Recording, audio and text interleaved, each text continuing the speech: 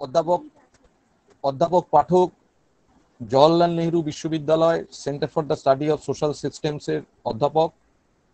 প্রথাগত অর্থে আমরা যেটাকে বলি সমাজতত্ত্ব বিভাগ, ওখানে সমাজতত্ত্ব বিভাগ বলে আলাদা কিছু নেই, উনি সমাজতত্ত্ব বিষয়ের অধ্যাপক। স্যারের সম্পর্কে বলার কিছুই নেই, স্যার স্বপরিচয় পরিচিত, কিন্তু আনুষ্ঠানিকতার খাতিরে কিছু কথা বলতেই হয়। স্যার কিন্তু আর পাঁচজনের মতো যেভাবে সোশিওলজি পড়ানো হয় বা সোশিওলজি পড়ে আসা সেইভাবে নয়, যতটুকু আমি জানি। উনি বিজ্ঞানের ছাত্র ছিলেন, সেখান থেকে সোশিওলজিতে আসা, সোশিওলজি পাঠ করা, সমাজতত্ত্বের চর্চা করা। এবং ওনার একটা প্রশ্ন আমি পরে রাখবো, ওনার সমাজতত্ত্বের এই পথ চলাটা আর আমাদের যারা সাধারণত সমাজতত্ত্বের শিক্ষক বা ছাত্র বা গবেষক আছি তাদের পথ চলার থেকে একটু ভিন্ন। কারণ সেইভাবে উনি যেভাবে প্রথাগত অর্থে আমরা সমাজতাত্ত্বিক বা সমাজতত্ত্ব চর্চা করি, তার থেকে একটু ভিন্ন ঘরানার, ভিন্ন ধারার মানুষ। এই ভিন্ন ঘরানা, ভিন্ন ধারা এক ধরনের বৈচিত্র্য তৈরি করে সমাজতত্ত্বের আঙিনায়, যেটা ক্রমশ অস্পষ্ট মুছে যাচ্ছে। সেই দিক থেকে উনি হয়তো সম্ভবত শেষ জন ভারতবর্ষে যিনি এই এক বিশেষ ঘরানার প্রতিনিধিত্ব করছেন। স্যারের একটা বইয়ের নাম বলে আমি প্রথমে স্যারের পরিচয় দিতে গিয়ে বলবো, বইটার নাম হচ্ছে the rhythm of life and death. প্রিয়জনের মৃত্যুর পর একজন সমাজতত্ত্বের ছাত্র বা গবেষক বা একজন সমাজতাত্ত্বিক কিভাবে মৃত্যুকে দেখবেন, কিভাবে তার আপনজনকে, স্বজনকে হারানোর বেদনা জ্ঞাপন করবেন, এই বই তার সাক্ষ্য বহন করে। এবং এই বইটা আপনারা যদি পড়েন, the rhythm of life and death, আকার পাবলিকেশনস থেকে বেরিয়েছে, আমাজনে পাবেন, ফ্লিপকার্টে পাবেন। আমি অনুরোধ করব আপনারা বইটি পড়ুন।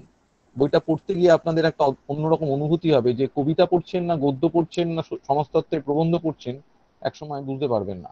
এই ধরনের সমাজতত্ত্বের ভাষা আমি আর কোথাও খুঁজে পাইনি, এই ধরনের ভাষা। এর পাশাপাশি স্যারের আরেকটি অত্যন্ত মূল্যবান গবেষণা গ্রন্থ ইন্ডিয়ান মডার্নিটি, যেটিও আকার পাবলিকেশনস থেকে বেরিয়েছে, যেখানে আধুনিকতা, বিশেষ করে আমাদের যে অপাশ্চাত্যের আধুনিকতা, তাকে দেখা হয়েছে। এবং দু ধরনের আধুনিকতার মধ্যে যে সমস্যা এবং সম্ভাবনা দুই আছে, এই দুইকে স্যার আলোচনা করেছেন। আমরা সেগুলো স্যার বলবেন, আমরা শুনবো, প্রশ্ন রাখবো। স্যারের এখন মূলত স্যার যেটা নিয়ে প্রচন্ড ভীষণ রকম ভাবে গবেষণা করেন, যেটা নিয়ে স্যার চিন্তিত সব সময়, সেটা হচ্ছে শিক্ষা। শিক্ষা সম্পর্কে স্যারের অনেকগুলো বই আছে। সাম্প্রতিকতম বইটা হচ্ছে 10 লেকচার্স অন এডুকেশন। এছাড়া স্যারের একটি বই আছে এডুকেশন অ্যান্ড মরাল কোয়েস্ট। আর একটা বই আছে on social constraints and the great longing. আরেকটি বই আছে সোশ্যাল ইমপ্লিকেশনস অফ স্কুলিং। এবং আরেকটি বই আছে দ্য ক্যাওটিক অর্ডার। তো বুঝতেই পারছেন লেখার পরিধিটা অনেক, এবং প্রত্যেকটা বই আপনাকে একটা পাঠের নতুন অভিজ্ঞতা আপনার মধ্যে তৈরি করবে। আবারও বলছি, আর পাঁচজন সমাজতত্ত্বের যারা চিন্তক, গবেষক, লেখক, সমাজতাত্ত্বিক, তারা যে ভাষায়, যে পদ্ধতিতে, যে পন্থায়, যেভাবে আলোচনা করেন, যেভাবে লেখেন, স্যার একটা নতুন সমাজতত্ত্বের ভাষা তৈরি করেছেন। যে ভাষা আমার মনে পড়ছে, হয়তো আপনারা তার নাম জানেন বা হয়তো তার নাম প্রায় বিস্মরণ ঘটেছে। আমি মিল পাই স্যারের লেখার সঙ্গে তার একমাত্র লেখা, সেটা হচ্ছে আওধ কিশোর সারন, এ কে সারন। এ কে সারনের পর আমি এই ধরনের মিল বা সাদৃশ্য কোথাও খুঁজে পাইনি। কারোর একজনের মাইক্রোফোনটা অন করা আছে, তাকে অনুরোধ করছি মাইক্রোফোনটা অফ করে দিন। আপনাদের বারংবার বলছি, অনুরোধ করছি, আপনারা সহযোগিতা করুন এবং মাইক্রোফোনটা অফ করে দিন। এবং চ্যাট বক্সে আপনাদের উপস্থিতি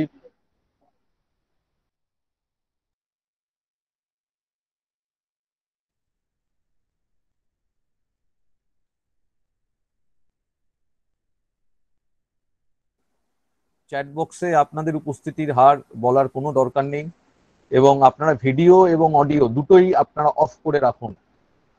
এইবার স্যারকে অনুরোধ করব, স্যার তার বক্তব্য, সুচিন্তিত মতামত আমাদের সামনে তুলে ধরবেন। স্যার প্রথমে কিছু বলবেন, তারপর আমি কিছু প্রশ্ন রাখবো, আবার স্যার কিছু বলবেন। এইভাবে হওয়ার পর আমরা আপনাদের কাছ থেকে চ্যাট বক্সে প্রশ্ন নেব। এটাই আমরা আজকে ভেবেছি, দেখা যাক কি হয়। স্যার আপনি এবার বলা শুরু করুন, আপনাকে অনুরোধ করছি বলার জন্য।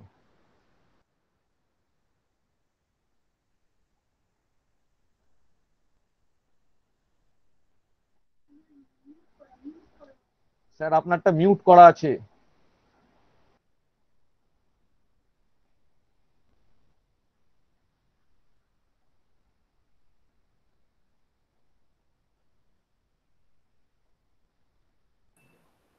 শুনতে পাচ্ছ? হ্যাঁ, শোনা যাচ্ছে স্যার। হ্যাঁ। অসংখ্য ধন্যবাদ দেবর্ষী তোমাকে। আর আমাকে একটা সুযোগ দিয়েছো, সবার সাথে আমার দেখা হচ্ছে, এবং একটা কঠিন সময়ের মধ্যে দিয়ে আমরা যাচ্ছি। মানসিকভাবে আমরা সবাই বিপর্যস্ত, এবং চেনা পৃথিবী সম্পূর্ণভাবে পাল্টে গেছে। আর সেই মুহূর্তে যখন তোমাদের সবার সাথে দেখা হচ্ছে এবং কিছু কথা বলার সুযোগ এসেছে, সেই মুহূর্তে আমার মনে হয় যে আমরা যে প্রশ্নগুলো করব এবং যেভাবে জগৎকে দেখব, এবং সেই দিক দিয়ে যারা সমাজতত্ত্বের ছাত্রছাত্রী তারা যেভাবে দুনিয়াকে অনুভব করছে, যা পৃথিবীকে অনুভব করছে এখন, এবং যে নতুন ধরনের প্রশ্ন তাদের মধ্যে আসছে, আমার মনে হয় কোনো আলোচনা সম্পূর্ণ হতে পারে না যদি আমরা আমাদের এক্সিস্টেন্সিয়াল ডোমেনের সাথে আমাদের সমাজতত্ত্বকে যুক্ত না করি। কেননা আমাদের জ্ঞান চর্চা আইসোলেশনে বা ভয়েডে হতে পারে না। কাজেই এই সময়, যে সময়ের মধ্যে দিয়ে আমরা যাচ্ছি, সেটা আমার মনে হয় সব সময় আমাদের মনে রাখা দরকার, এবং সেটা নিয়েই আমরা শুরু করব। আর একটা ব্যাপার দেবর্ষী, যে জিনিসটা হয়েছে 30 বছর ধরে জেএনইউতে পড়াতে গিয়ে, যে জিনিসটা হয়েছে, যেখানে যেহেতু সেটা একটা খুব মাল্টিলিঙ্গুয়াল কমিউনিটি, মানে মেঘালয়ের ছাত্রী, কেরলের ছেলে, পশ্চিমবঙ্গের কেউ, গুজরাটের কেউ, সেখানে যেটা হয়েছে 30 বছর ধরে ইংরেজিতে পড়াতে পড়াতে একটা বাজে অভ্যাস হয়ে গেছে। অভ্যাসটা হয়ে গেছে যে বাংলায়, বাংলা ভাষায় একাডেমিক লেকচার বা বাংলা ভাষায় কোনো সমাজতাত্ত্বিক প্রবন্ধ লেখার যেটা একটা জরুরি ক্ষমতা, যেটা ছিল কলেজ জীবনে খুব, যখন কলকাতায় ছিলাম, সেটা অনেকটা হারিয়ে গেছে। আর সেটা আমার মনে হয় যে সেটা আমারই দোষ, আমারই ভুল।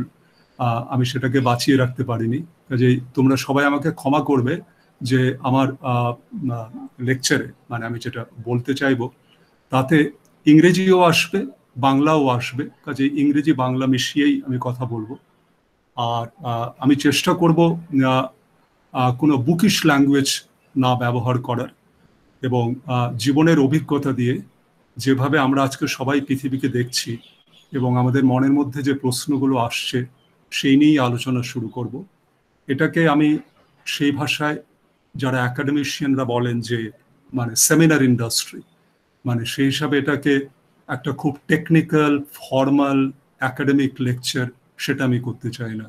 আমি চাই একটা কথোপকথন হোক, যে কথোপকথনে মনের কথা আসুক, আর সেই মনের কথা দিয়েই আমাদের সমাজবিজ্ঞান, আমাদের জ্ঞান চর্চার কিছু প্রশ্ন আসুক। তো এই নিয়ে শুরু করছি। প্রথমে যে জিনিসটা আমি বলতে চাই সেটা হচ্ছে যে এই যে প্যান্ডেমিক, যাকে তুমি মহামারী বলছো, যার মধ্যে দিয়ে আমরা যাচ্ছি, আমার এখনো মনে আছে 12ই মার্চ। 12ই মার্চ আমি বোম্বেতে ছিলাম। বোম্বের সেন্ট জেভিয়ার্স কলেজের 150 বছরের অনুষ্ঠান, সেখানে আমার একটা ভাষণ ছিল।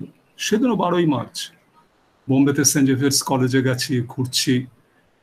পুনেতে কয়েকটা ঘটনা ঘটেছে, এবং আদারওয়াইজ সমস্ত কিছু নর্মাল। 12 তারিখ রাত্রে আমি দিল্লিতে ফিরে আসি, এবং তখনও নর্মাল। 16ই মার্চ আমার একজন স্টুডেন্টের পিএইচডি ভাইবা হয়। 16ই মার্চ পিএইচডি ভাইবার পরে সবার একসাথে কফি খাওয়া, গল্প করা, আড্ডা দেওয়া, জিনিসগুলো নর্মাল। 20th মার্চ আরেকজন স্টুডেন্টের পিএইচডি ভাইবা, অ্যান্ড সেদিনই নোটিফিকেশন এলো সমস্ত কিছু দিল্লিতে বন্ধ, আর সেই ভাইবাটা আর হলো না। আর তারপর থেকে আমরা সবাই জানি 25শে মার্চ থেকে আমরা একটা নতুন দুনিয়ায় পৌঁছে গেলাম। Pandemic, statistics of death, infection, গোটা জিনিসটা আমাদের মনকে আক্রান্ত করা শুরু করলো, এবং আমরা সবাই ঘরবন্দি হয়ে গেলাম। সেই সময় আমার মনের মধ্যে যে প্রশ্নটা এলো, এবং যেটা নিয়ে আমি ভাবি এবং অনেক লেখাও লিখেছি, একাডেমিক ওয়ার্ল্ড, আমাদের কলেজ, ইউনিভার্সিটি, আমাদের একাডেমিক ব্যুরোক্রেট, আমাদের ভাইস চ্যান্সেলররা, আমাদের স্কুল প্রিন্সিপালরা যেভাবে জিনিসটাকে দেখলেন, তাতে আমার প্রচন্ড আপত্তি আছে। তার মধ্যে আমি একটা খুব পভার্টি অফ ইমাজিনেশন দেখি। আর সেই আপত্তিটা এই কারণে যে আমরা চট করে ভাবলাম যে অ্যাজ ইফ কিছুই পাল্টায়নি, শুধু একটা জিনিসই করতে হবে, direct face to face interactive classroom থেকে আমাদের চট করে চলে আসতে হবে জুম ক্লাসে, as if that is the only issue. Internet connectivity is the only issue. But if we immediately shift from direct face-to-face classroom to the Zoom classroom, everything is okay. We need not think anything about the time, about the society we are passing through, about the mental landscape we are experiencing. আমাদের এটা বলা হলো যে ওটাই কাজ, সেই same syllabus, সেই same বুক, same monologue, same examination, সেটাই আমাদের করতে হবে, শুধু জুমে চলে আসতে হবে আমাদের, বা গুগল মিটে চলে আসতে হবে। তাছাড়া as if everything should remain the same. We would continue to teach the same text. We would continue to ask the same questions. How many suicides Durkheim talked about? We would continue to ask the same question. What is Foucauldian notion of power and surveillance? Or how did M.N. Srinivas engage with the Rampura village? So we would ask the same question. We would teach the same text, the same syllabus. Only difference is that now from face-to-face classroom to the Zoom. To my mind, this is utter poverty of academic imagination. যে সময়ে ডুরখাইম, weber বা marks লিখছেন, ওরা অন্য কোনো planet থেকে আসেননি। পশ্চিমী সভ্যতা একটা ম্যাসিভ ট্রান্সফরমেশনের মধ্যে দিয়ে যাচ্ছে। নতুন সমাজ, আধুনিকতা, ইন্ডাস্ট্রিয়ালাইজেশন, টেকনোলজি, বিজ্ঞান, ব্যুরোক্রেসি, সমাজটা কেমন হবে সেই নিয়ে প্রশ্ন। আর সেই প্রশ্নগুলো নিয়েই, সেই এক্সিস্টেন্সিয়াল সোশ্যাল প্রশ্ন নিয়েই তাদের লেখা শুরু হচ্ছে। যে সমাজে এত ডিফারেন্সিয়েশন হয়ে গেছে, সেই সমাজের মধ্যে কি কোনো একটা একাত্মতা বোধ থাকতে পারে, কোনো সলিডারিটি থাকতে পারে? সেটাই তো ডুরখাইমের প্রশ্ন ডিভিশন অফ লেবারে। যে সমাজে র্যাশনালিটি এতভাবে এসে গেছে, রিজন এতভাবে এসে গেছে, সে সমাজে কি কোনো ওয়ান্ডার লেফট আছে, কোনো ম্যাজিক আছে? সেটাই তো ওয়েবারের প্রশ্ন, অ্যান্ড ওয়েবারের অ্যাঙ্গুইশ। তার থেকেই তো ডিসেনচানমেন্টের লেখা। আর নতুন সমাজটা কিভাবে পাল্টে যাচ্ছে, তার শ্রেণীর গঠন কি করে হচ্ছে, সেই শ্রেণীগুলোর মধ্যে সম্পর্কটা কেমন, পৃথিবীটা কিভাবে পাল্টে যাবে সেই শ্রেণী সংগ্রামের মধ্যে দিয়ে, সেটাই তো মার্কসের প্রশ্ন। কাজে ডুরখাইম, ওয়েবার, মার্কস তারা অন্য কোনো প্ল্যানেট থেকে আসেননি, তারা তাদের সময়ে ডিপলি এমবেডেড। এবং সেই সময়, সেইখানকার সমাজ, সেই সময় যেভাবে তাদের মনের মধ্যে যে প্রশ্নগুলো তুলে ধরেছিল, সেই প্রশ্নগুলোর উত্তর দেওয়ার জন্যই আমরা সেই বিখ্যাত বইগুলো পাই। Division of labour, elementary forms of religious life, Protestant ethic and the spirit of capitalism, economic and philosophic ম্যানুস্ক্রিপ্টস of 1944। Now these are, মানে এই যে কথাটা আমি বলতে চাইছি, প্যান্ডেমিকের সময় আমরা এখানে যে জিনিসটা করলাম, আমরা এডুকেশনটাকে রিডিউস করে দিলাম একটা সফটওয়্যার বিজনেসে। Education is now software business, as if the only issue is that internet connectivity. Otherwise, there is no other issue. আর এই জিনিসে যে পভার্টি, যদি কেরালার একটা বাচ্চা, তাকে সুইসাইড করতে হয় কারণ তার কাছে স্মার্টফোন নেই, তার কাছে ইন্টারনেট কানেক্টিভিটি নেই। আর আমরা তখনও, আজকে আমি দিল্লিতে জানি 3 বছরের প্লে স্কুলের বাচ্চা, তাকে কম্পিউটারের সামনে বসতে হচ্ছে, এবং fancy teacher of A fancy school is teaching 5 lessons of perfect drawing. Class 10-এর একটি বাচ্চা সিলামপুর বস্তিতে দিল্লির, যার বাবা চাকরি হারিয়েছে, যার মা শিকার ডোমেস্টিক ভায়োলেন্সে, তাকে একটা স্মার্টফোন বড় করে তার টিচার তাকে বলছে 10 reasons for the downfall of the Mughal Empire. Isn't it upset? Isn't it upset? আমার মনে হয় যে এই প্রশ্নগুলো আজকে শিক্ষক, সমাজতাত্ত্বিক, ছাত্রছাত্রী সবার মনের মধ্যে আসা উচিত। কাজেই সেই প্রশ্ন থেকে, যেটা একাডেমিক ওয়ার্ল্ডের প্রশ্ন, সেই প্রশ্ন থেকেই আমি কতগুলো কথা বলতে চাই। এবং আমার কথাগুলো, আমরা যদি এখন পড়াই, আমরা যদি কোনো আলোচনা করি, আমরা কিভাবে পড়াবো, আমরা কি নতুন প্রশ্ন তুলব? আজকে যখন আমি অনলাইন ক্লাসে জুম স্ক্রিনে আমি আমার ছাত্রছাত্রীদের দেখছি, আমি কি একবারও বদার করব সেই ছাত্রছাত্রী কি মেন্টাল ল্যান্ডস্কেপের মধ্যে দিয়ে যাচ্ছে, কি মানসিক সংকট, সাইকিক অ্যাংজাইটি কিসের মধ্যে দিয়ে ওরা যাচ্ছে? এবং সেটা যখন আমি ভাববো, তখন আমার মনে হয় যে আধুনিকতা এবং আমাদের জীবন নিয়ে কতগুলো প্রশ্ন, এবং সেই প্রশ্নটা সবার মধ্যে আসছে। এখানে আমি দুটো তিনটে প্রশ্ন তুলতে চাই। প্রথম প্রশ্নটা, যেটা তুমি দেবশ্রী বলেছিলে যে একটু অন্যভাবে চিন্তা ভাবনা করার জন্য, প্রথম প্রশ্নটা, আমি তোমার অনেক ছাত্রছাত্রী আছে, আর প্রত্যেক কটা ছাত্রছাত্রীকে আমি একটা ভাবি, দে are the flowers to bloom, তারা এক একটা ফুল, তারা মানে জেগে উঠবে, তাদের মধ্যে আমি সূর্যের আলো দেখতে পাই, বিম অফ রে দেখতে পাই। আমি তাদের জন্যই বলছি, আমরা যদি সবাই ভাবি আমরা কিভাবে বড় হয়েছি এই পৃথিবীতে, এবং আমাদের মাস্টারমশাইরা আমাদের অনেক এডুকেশনের কথা বলেছেন। আজকাল আমরা কম্পিউটার স্কিলের কথা বলি, টেকনিক্যাল স্কিলের কথা বলি, জব ওরিয়েন্টেড কোর্সের কথা বলি, আমরা সেক্স এডুকেশনের কথা বলি, কিন্তু কখনো কি আমরা এই বিষয়টি নিয়ে ভেবেছি, হোয়াট ইজ ডেথ এডুকেশন? মৃত্যু নিয়ে আমরা কি কখনো ক্লাসে আলোচনা করেছি, স্কুলে, ইউনিভার্সিটিতে? অথচ মৃত্যুটা এত সত্য। প্রতিদিন যেভাবে নতুন শিশুরা পৃথিবীতে আসছে, সেভাবে কত মানুষ চলে যাচ্ছে, ঘরে ঘরে মৃত্যু। আমরা সবাই মৃত্যু দেখেছি। সেই মৃত্যুটা কি? মৃত্যুর সাথে আমরা কিভাবে কোপ আপ করব? ডেথ কি শুধু আগলি? ডেথ কি শুধু একটা মেডিকেল ডিসকোর্স? ডেথ কি শুধু একটা কানের গুঞ্জন ইন্টেন্সিভ কেয়ার ইউনিটে, মেগা হসপিটালে, এবং ডাক্তারের গুঞ্জন 30 days, 40 days or 100 days, how many days one should be alive? Or death is an existential question.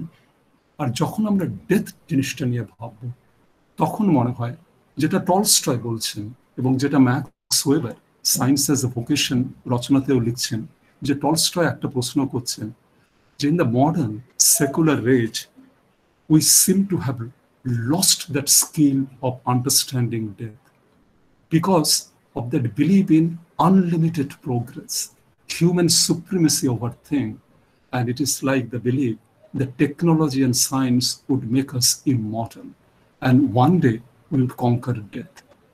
And as a result, death is always a taboo. Death is always suppressed. Death is never thought of. And if we do not understand death, come to negotiate with death, then what happens, as Tolstoy said, that life becomes meaningless. And the life can be meaningful. We could celebrate life the more we make sense of death and understand death. আমার যেটা মনে হয় যে এই যে অজ্ঞতা, এবং সেই ডেথ নিয়ে আমরা যে হাইড অ্যান্ড সিক করি, এবং আমরা যে সেই ডেথ নিয়ে আলোচনা করি না বা গভীরভাবে ভাবি না, সেই জিনিসটা আজকে প্যান্ডেমিকের সময় ভীষণভাবে আমাদের নাড়া দিচ্ছে। সকালে উঠে তুমি খবরের কাগজ দেখছো, is it only a statistics যে আজকে 60,000 লোক ইনফেক্টেড হলো, 3,000 লোক মারা গেল, এটাই না সামথিং এলস? সেই ডেথকে আমরা কিভাবে দেখব? আমার যেটা মনে হয় যে আধুনিকতার সাথে আমরা পরিচিত, সেই আধুনিকতা একটা জায়গায় আমাদের প্রচন্ডভাবে স্পিরিচুয়ালি, সাইকোলজিক্যালি অ্যান্ড ইন্টেলেকচুয়ালি ইম্পোভারিশড করে দিয়েছে to make sense of death, to understand death. আর সেই জিনিসের জন্য death today, you C the way death has become আউটলি today. Death has lost all prayers, all meanings, all longing. Death, হসপিটালের death, তারপরে যেভাবে আজকে দিল্লির অনেক গল্প, যেভাবে শ্মশানে একের পর এক ডেড বডিকে ফেলা হচ্ছে, কোনো মানুষ সেখানে যেতে পারছে না, এবং সেই ইন্টেন্সিভ কেয়ার ইউনিটে, করোনা ইউনিটে যেভাবে মানুষরা মারা যাচ্ছে, যেভাবে সেই বডিগুলোকে ছুঁড়ে ফেলা হচ্ছে, এবং যেভাবে আমরা চোখের সামনে দেখছি যে death has lost all its meaning. অথচ যখন আমরা গভীরভাবে ভাবি, আমরা কোনো মিস্টিকের কথা ভাবি, কোনো কবির কথা ভাবি, তখন আমরা দেখি যে death is like another sunset. The way the sunrise is amazing and beautiful, similarly bikelbala sunset is beautiful. The way new leaf comes in the tree, and similarly an old leaf almost like a beautiful Bharatanatyam dance in a rhythmic way falls from the tree. So this is the eternal cycle of creation, coming and going, form and formlessness, life and death, sunrise and sunset, mountain peak and the valley. আর এই যে চেতনা, এই যে ধারণা, সেই নিয়ে আমাদের সেন্সিটিভিটিটা অনেক হারিয়ে গেছে আধুনিকতায়। We became consumers, we became conquerors. So modernity transformed us into consumer. আর এই কনজিউমারিজমের এবং টেকনো ক্যাপিটালিজম এবং কনজিউমারিজম যে রূপ, আমাদের primary identity today we are consumers. And as Eric Fromm said, as a consumer, we then tend to believe in certain kind of having mode of existence. আমি অতটাই যতটা আমার আছে, আর আমার থাকাটা কি সেটা মেটেরিয়াল টেনজিবল জিনিস। আমার ফেম, আমার স্যালারি, আমার প্রপার্টি, আমার গার্লফ্রেন্ড, আমার বয়ফ্রেন্ড, আমার সম্পত্তি, আমার নতুন কার, আমার নতুন মোবাইল, সেটাই হচ্ছে আমি। এবং সেটাই যেটা মার্কস অনেক আগে ক্যাপিটালের ভলিউম 1-এ লিখছেন যে কমোডিটি ফেটিসিজম, মানুষের সম্পর্কের মধ্যে সমস্ত আধ্যাত্মিকতা, সমস্ত মানবিকতাটা শেষ হয়ে গেছে। আমরা সবাই এক একটা এক্সচেঞ্জ ভ্যালুতে পরিণত হয়ে গেছি, এক একটা কমোডিটিতে পরিণত হয়ে গেছি। তার থেকে Frankfurt school R new লেফটের Eric from যখন বলছেন হ্যাভিং মোড অফ এক্সিস্টেন্স, বা হারবার্ট মার্কিউস যখন বলছেন এটা একটা new form of social control, আমরা ওয়ান ডাইমেনশনাল হয়ে গেছি, একমুখী হয়ে গেছি। সেখানে আমরা যে জিনিসটা দেখছি যে এই যে আইডেন্টিটি কনজিউমারিজম, আর এই কনজিউমারিজমের যে আইডেন্টিটি, যে as if I am immortal, I see myself in my thing, in my property. But suddenly now Corona comes, and Corona makes everything so superficial, shallow, that everything has lost its meaning. This property, this wealth, and all the mighty powers. Now, it is from now, যেটা Ulrich bake অনেক আগে climate change বা environmental disaster নিয়ে যখন উনি risk society বই লিখছেন, যেখানে উনি বলছেন যে এটা এমন একটা সোসাইটি, তার একটা ইকুয়ালাইজিং এলিমেন্টও আছে, দ্যাট ইট মানে neither the rich not the poor can escape. কাজে আজকে যখন দেখা যাচ্ছে যে প্রিন্স চার্লস করোনাতে আক্রান্ত, ব্রিটেনের প্রাইম মিনিস্টার করোনাতে আক্রান্ত, অমিতাভ বচ্চন আক্রান্ত, আর কালকে বিকেলে অমিত শাহ আক্রান্ত, তখন যে জিনিসটা আমাদের হয়, the superficiality, the shallowness of all that we have learned to worship, that entire discourse of the power as a consumer, it makes everything meaningless. It makes everything meaningless. এই শিক্ষাটা যেটা যুগে যুগে কবিরা, সুফি মিস্টিক্সরা, জেন বুদ্ধিস্টরা এবং অন্যভাবে যারা চিন্তা করেছেন পৃথিবী নিয়ে, টলস্টয়, রবীন্দ্রনাথ ট্যাগোর, দস্তয়েভস্কি, মহাত্মা গান্ধী, সেই চিন্তা ভাবনাগুলো আমরা ক্রমশ ডাস্টবিনে ফেলে দিয়েছিলাম। And with our arrogance, and we became conquerors. And the neoliberalism in the 20th century took it to its extreme. We are all atomized individuals, driven by the reckless desire for possession, and that has caused that insulation, and that has caused that thing that have completely dissociated ourselves from the deeper truth of existence. And one of the deeper truth of existence is that constant interplay of life and death. The fact that we have not understood death, we have not come to terms with that death, and that's why we are seeing today reduction of death into mere corpses and chaotic crematoriums, and the all ugliness associated with that today that we are saying. কাজে আমি এই প্রশ্নটা, সেই প্রশ্ন নিয়ে যেভাবে আধুনিকতা আমাদের আইডেন্টিটি তৈরি করেছে as a atomized consumer, is it the time, is it that in a very strange way and in a very tragic way, Corona is conveying a message. Corona is asking us to learn something, that we are not conquerors. We are not conquerors. We are not consumers. We are essentially seekers. We are wanderers of life. We are seekers and wanderers of life. আর সেই ওয়ান্ডারের কথাটা যখন হবে, তখন মনে হয় তখনই আমরা রবীন্দ্রনাথের সেই গানকে অ্যাপ্রিসিয়েট করতে পারবো। সেই গান যেখানে আমার মনের মধ্যে একটা গ্র্যাটিটিউড আসে। I'm so fortunate, lucky that I have found myself amid this extraordinary universe with the stars, planets, blue sky, trees, forest, আকাশ ভরা সূর্য তারা, তার মাঝে আমি পেয়েছি প্রাণ।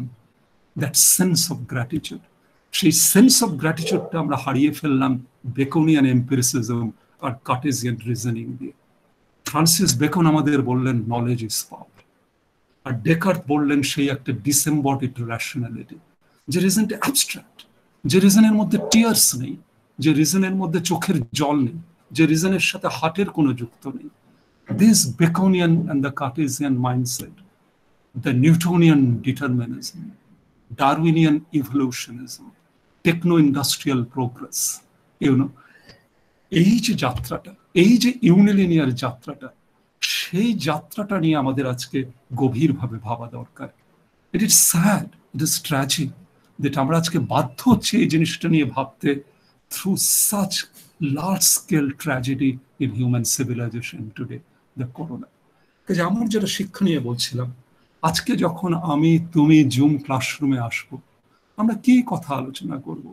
আমরা কি স্টুডেন্টদের ওই সেই এজ হোল কথাটাই বলবো, একটা 2000 শব্দের একটা এসে লেখো, এমএন শ্রীনিবাস রামপুরা ভিলেজকে কিভাবে দেখেছেন, না সেই কথাটা ওদের বলবো যে তাদেরই মধ্যে হয়তো কোনো স্টুডেন্ট, আজকে যখন আমি আমার দিল্লিতে আমার বিশ্ববিদ্যালয়ের কথা ভাবি, সেদিনই বিহারের একজন ছাত্র আমাকে লিখলো ইমেলে যে স্যার অনেক কষ্ট করে যখন আমার গ্রামে এসে পৌঁছলাম, আমি দেখলাম আমার গ্রামটা পাল্টে গেছে। মাইগ্রেন্ট ওয়ার্কার যারা সুরাট থেকে এত এত কিলোমিটার হেঁটে আমার গ্রামে এসে পৌঁছলো in search of the home, সুরাটে ওরা ভাবলো যে প্যান্ডেমিক, চাকরি চলে গেছে, কেউ ওদের দেখার নেই, ওরা কিছু পাবে নিজেদের গ্রামেই। ওরা অসংখ্য পরিশ্রম করে হেঁটে হেঁটে গ্রামে এলো, কিন্তু যখন সেই গ্রামটাতে এলো, তখন even their nearest ones are not willing to talk to them. They are being isolated. Nobody is talking to them. A new sense of stigma and a new sense of untouchability is coming. তো সেই ছেলেটি আমাকে মেলে লিখছে, sir আমার চোখের সামনে গ্রামটা পাল্টে গেছে। Then imagine I'm teaching a course on social stratification. I'm teaching a course on social anthropology. Then what is my task?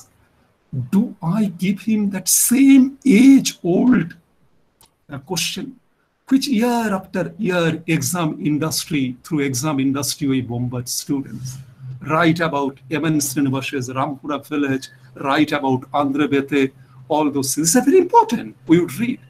But life is changing. M.N. Srinivas didn't see pandemic. Now today my student is seeing pandemic, and in front of his eyes, the entire village has changed.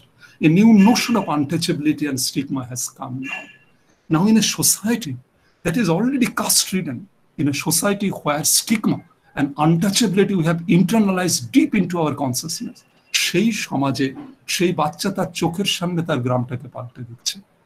আমার মনে হয় যে একটা শিক্ষকের কাজ সেই জিনিসটা নিয়ে সেই বাচ্চার সাথে নেগোশিয়েট করা, এবং instead of asking him to write an essay on MN. শ্রীনিবাস's Rampur, যদি সে এখানে একজন শিক্ষক, সেন্সিটিভ, এমপ্যাথেটিক সমাজ বিজ্ঞানের শিক্ষক বা রাষ্ট্রবিজ্ঞানের শিক্ষক বা দর্শনের শিক্ষক, সেই বাচ্চাকে এনকারেজ করে, বলে তুমি ভাবো এই জিনিসটা নিয়ে, চোখের সামনে তোমার পৃথিবীটা কিভাবে পাল্টে গেছে, তুমি সেলফ অ্যান্ড ওয়ার্ল্ডের মধ্যে একটা ব্রিজ বিল্ড আপ করো, যেটা আলফিন ডাব্লিউ গোল্ডনার রিফ্লেক্সিভ সোসিওলজি নিয়ে বলছেন।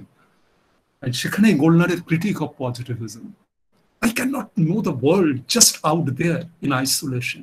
The more I know the world out there, the more I have to negotiate with myself. আমাকে নিজেকেও দেখতে হবে, কারণ আমার মধ্যেও সেই জগতের প্রতিফলন। আমি জগৎকে দেখি, জগৎ আমার মধ্যে। কাজে আমি আমার জ্ঞান চর্চাটাকে পরিপূর্ণ করতে পারবো যখন আমি আত্মা এবং জগৎ, সেলফ অ্যান্ড ওয়ার্ল্ড, তার মধ্যে একটা সুন্দর ব্রিজ বিল্ড আপ করতে পারবো। সেটাই তো আমার টাস্ক, একজন শিক্ষকের টাস্ক তখন একটা ছাত্রকে বলা বা ছাত্রীকে বলা, দেখো তুমি তোমার চারদিকে পৃথিবীটা দেখো কেমন পাল্টে যাচ্ছে, সেটা নিয়ে তোমার সোসিওলজিটাকে একটু নতুন করে ভাবো তো, তোমার মধ্যে কি নতুন কোনো প্রশ্ন আসছে, নতুন কোনো চিন্তা ভাবনা আসছে, তাহলে মনে হয় যে আমরা এই সময়ে সেই জিনিসটা রিগেন করতে পারবো যেটা আজকের দিনে সবচেয়ে জরুরি, সেন্সিটিভিটি, এমপ্যাথি। আর এটা নিয়েই আরেকটা কথা বলবো, সেই কথাটা হচ্ছে, আর সেই কথাটা বোধহয় আরো প্রাসঙ্গিক, অলরেডি নিউ এডুকেশন পলিসি চলে এসেছে, যে আমরা আধুনিক যুগে এবং স্পেশালি নিউলিবারাল ইরাতে আমরা যখন শিক্ষার কথা বলি, আমাদের বারবার একটা কথা বারবার বলা হয় যে শিক্ষা is primarily manufacturing technical skills. আমাদের কতগুলো টেকনিক্যাল স্কিল অ্যাকোয়ার করতে হবে যাতে আমরা জব মার্কেটের জন্য তৈরি হতে পারি। উই আর এসেনশিয়ালি রিসোর্সেস, কাজে আমাদের কতগুলো টেকনিক্যাল স্কিল দরকার। এবং তারপরে তারই কথাটা হচ্ছে এরকম, আমার শিক্ষাটাই মূল্যহীন, আমার শিক্ষার মধ্যে যদি সেই স্কিলটা না থাকে যাতে আমি আদানি বা আম্বানির এমপ্লয়ি হতে পারি বা একটা মাল্টি ন্যাশনাল এমপ্লয়ি হতে পারি। তারই জন্য তো আজকে আমাদের ম্যানেজমেন্ট স্কুলরা যখন তাদের অ্যাডভার্টাইজ করে, সেই অ্যাডভার্টাইজমেন্টটা তো essentially about placement and the salary package. কাজেই আমার শিক্ষার মূল্যটা আমার প্লেসমেন্ট, আমার technical skill, techno managerial skill, আমার স্যালারি প্যাকেজ। যে জিনিসটা হ্যাবারমাস একটা খুব সুন্দর বই লিখেছিলেন, নলেজ অ্যান্ড হিউম্যান ইন্টারেস্ট, সেখানে উনি তিনটে ইন্টারেস্টের কথা বলেছিলেন। একটা হচ্ছে ইনস্ট্রুমেন্টাল ইন্টারেস্ট, যেটা একটা পার্থিব জগতে আমরা দেখি, যে ইন্টারেস্টটার কথা ফ্রান্সিস বেকন বলছেন, নলেজ ইজ পাওয়ার। হ্যাঁ, আমাকে নেচারকে ইউজ করতে হবে, নেচারকে ম্যানিপুলেট করতে হবে, ওকে ট্রান্সফর্ম করে আমাকে উড বানাতে হবে, উড থেকে ফার্নিচার হবে, নিউজ প্রিন্ট হবে, নিউজ প্রিন্ট থেকে খবরের কাগজ বেরোবে। তো I use nature, I work on nature, I manipulate nature for certain instrumental objective. Then Habermas is saying that there is also an hermeneutic interest. হারমেনিউটিক ইন্টারেস্টটা ঠিক instrumental interest না, সেটা হচ্ছে জানার আকাঙ্ক্ষা, আন্ডারস্ট্যান্ডিং এর আকাঙ্ক্ষা। কাজেই আমি যখন প্রেমচন্দের একটা গল্প পড়ছি বা জিডু কৃষ্ণমূর্তির একটা লেকচার শুনছি বা মার্কসের একটা লেটার পড়ছি, সেই জিনিসটা এই জন্য পড়ছি না যে জন্য ইঞ্জিনিয়ার সিভিল ইঞ্জিনিয়ারিং পড়ছি, সেইটা আমি এই জন্য পড়ছি যে আমি সেই মার্কসের চিঠির মধ্যে দিয়ে মার্কসের সময়, মার্কসের জীবনের কাহিনী, মার্কসের সম্পর্ক, মার্কসের বন্ধুত্ব ফ্রেডরিক এঙ্গেলসের সাথে, সেই জিনিসগুলো নিয়ে আমি মার্কসকে আরো ভালোভাবে বুঝতে চাই, আরো ভালোভাবে জানতে চাই। বা রবীন্দ্রনাথের গল্পটা পড়ে, আমি কাবুলিওয়ালা পড়ে আরো ইন্ট্রিকেসি of human relationships, human intimacy, tenderness, love, loss, longing, এই অনুভবগুলো আমি আরো তীব্রভাবে অনুভব করতে পারি।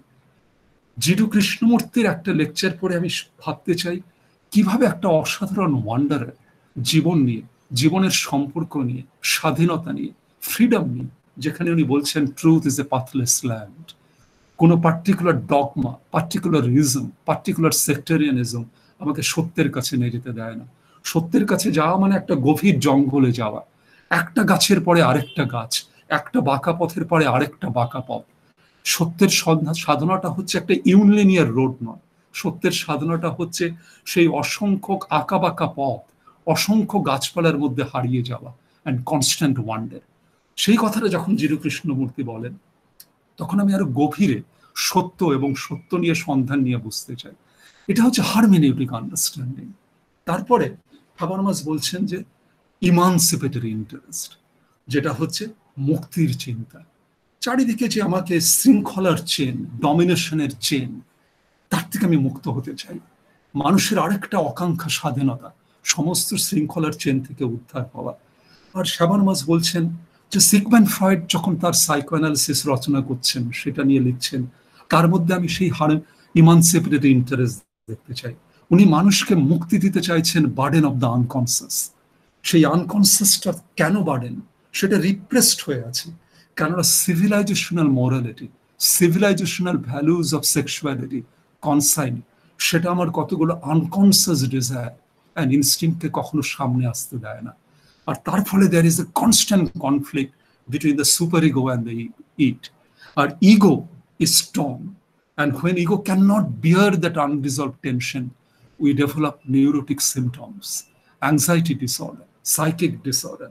Our entire goal of that psychotherapy is to establish a communion between the therapist and the patient, so that the unconscious can be transformed, translated into the consciousness.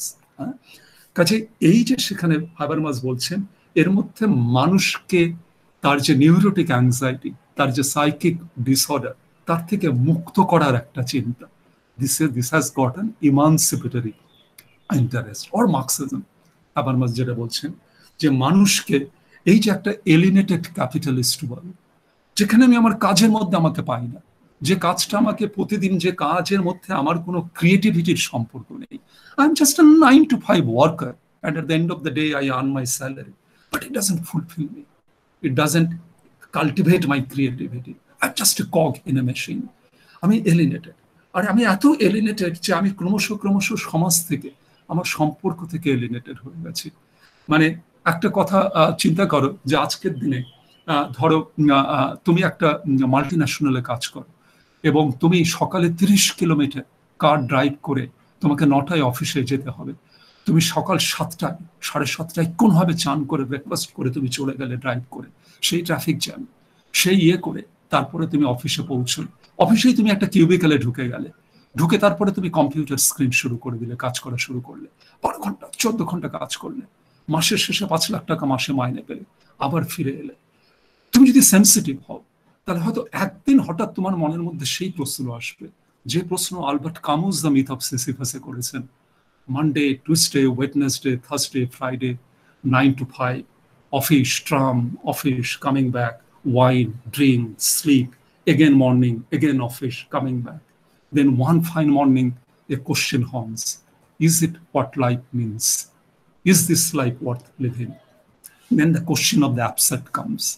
আর যেটা existential নভেলে প্রচন্ড, the psychic nausea, the বোর্ডডুম, existential মিনিংলেসনেস, যে প্রশ্নগুলো বারবার কামুর উপন্যাসে, কাপকার আরেকটা story, bureaucratic nightmare and the human helplessness. সেই যে জিনিস, সেই প্রশ্নটা যখন তোমার মধ্যে আসে, মানুষের মধ্যে আসে, তখন সেই প্রশ্নটা মানুষকে আরেকটা লেভেলে নিয়ে যায়, নতুন ভাবে ভাবতে শুরু করে মানুষকে। আমার মনে হয় যে আমাদের শিক্ষাকে আমরা বড্ড বেশি ইনস্ট্রুমেন্টাল করে দিয়েছি। আর আজকে যদি আমরা সেই শিক্ষাকে, আর সেটাই হয়েছে নিউলিবারাল আধুনিক যুগের একটা বড় সংকট, এটা আমাদের কি শিখিয়েছে? আমাদের কতগুলো একাডেমিক স্কিল ডেভেলপ করতে শিখেছে। একজন ছাত্র ছাত্রীকে তুমি বলো, আচ্ছা বলো তো এলিমেন্টারি ফর্মস অফ রিলিজিয়াস লাইফে দুর্খাইম সেক্রেট অ্যান্ড প্রফেনকে কিভাবে ডিস্টিংগুইশ করেছে? অলমোস্ট লাইক রবীন্দ্রনাথ ট্যাগোরস তোতা কাহিনী, parrot, he or she can Impress you. একটা বাচ্চাকে তুমি জিজ্ঞেস করো, বা একটা শিক্ষককেও জিজ্ঞেস করো, আচ্ছা আপনি এম.এন. শ্রীনিবাস, দুমো, ঘুরে এদেরকে একবারও কোট না করে, এদের সাথে একবারও এদেরকে কোট না করে আপনি 5 মিনিট বলুন না আপনি কিভাবে আপনার শহরে গ্রামে কাস্টকে দেখেন, কাস্ট কিভাবে আমাদের জীবনে এসে গেছে, রাজনীতিতে এসে গেছে। হয়তো সেই অধ্যাপকও কিছুক্ষণ ঘাবড়ে যাবেন, কেননা উনিও সেই তোতার মতন কাস্ট নিয়ে বলতে গেলে উনি হয়তো সেই পুরোহিতের মতন একটা শব্দ উনি উচ্চারণ করতে পারবেন না। উনি যদি সেই তোতা কাহিনীর মতন একবার শ্রীনিবাস, একবার দোমে, একবার দীপঙ্কর গুপ্তা, একবার আন্দ্রেবেতে সেই নামগুলো উচ্চারণ না করেন। যেভাবে আমাদের পুরনো যুগের সেই প্রিস্ট যেভাবে গীতা পাঠ করেন, গীতার সেই গভীরতা নেই। আমাদের শ্রাদ্ধ অনুষ্ঠানে, বিভিন্ন অনুষ্ঠানে just cracks and everybody laughs at it, but still we are so ritual bound society, we keep on doing that, অথচ গীতার গভীরতা, ভগবত গীতার গভীরতা, সেটা নিয়ে তার কোনো মাথা ব্যথা নেই।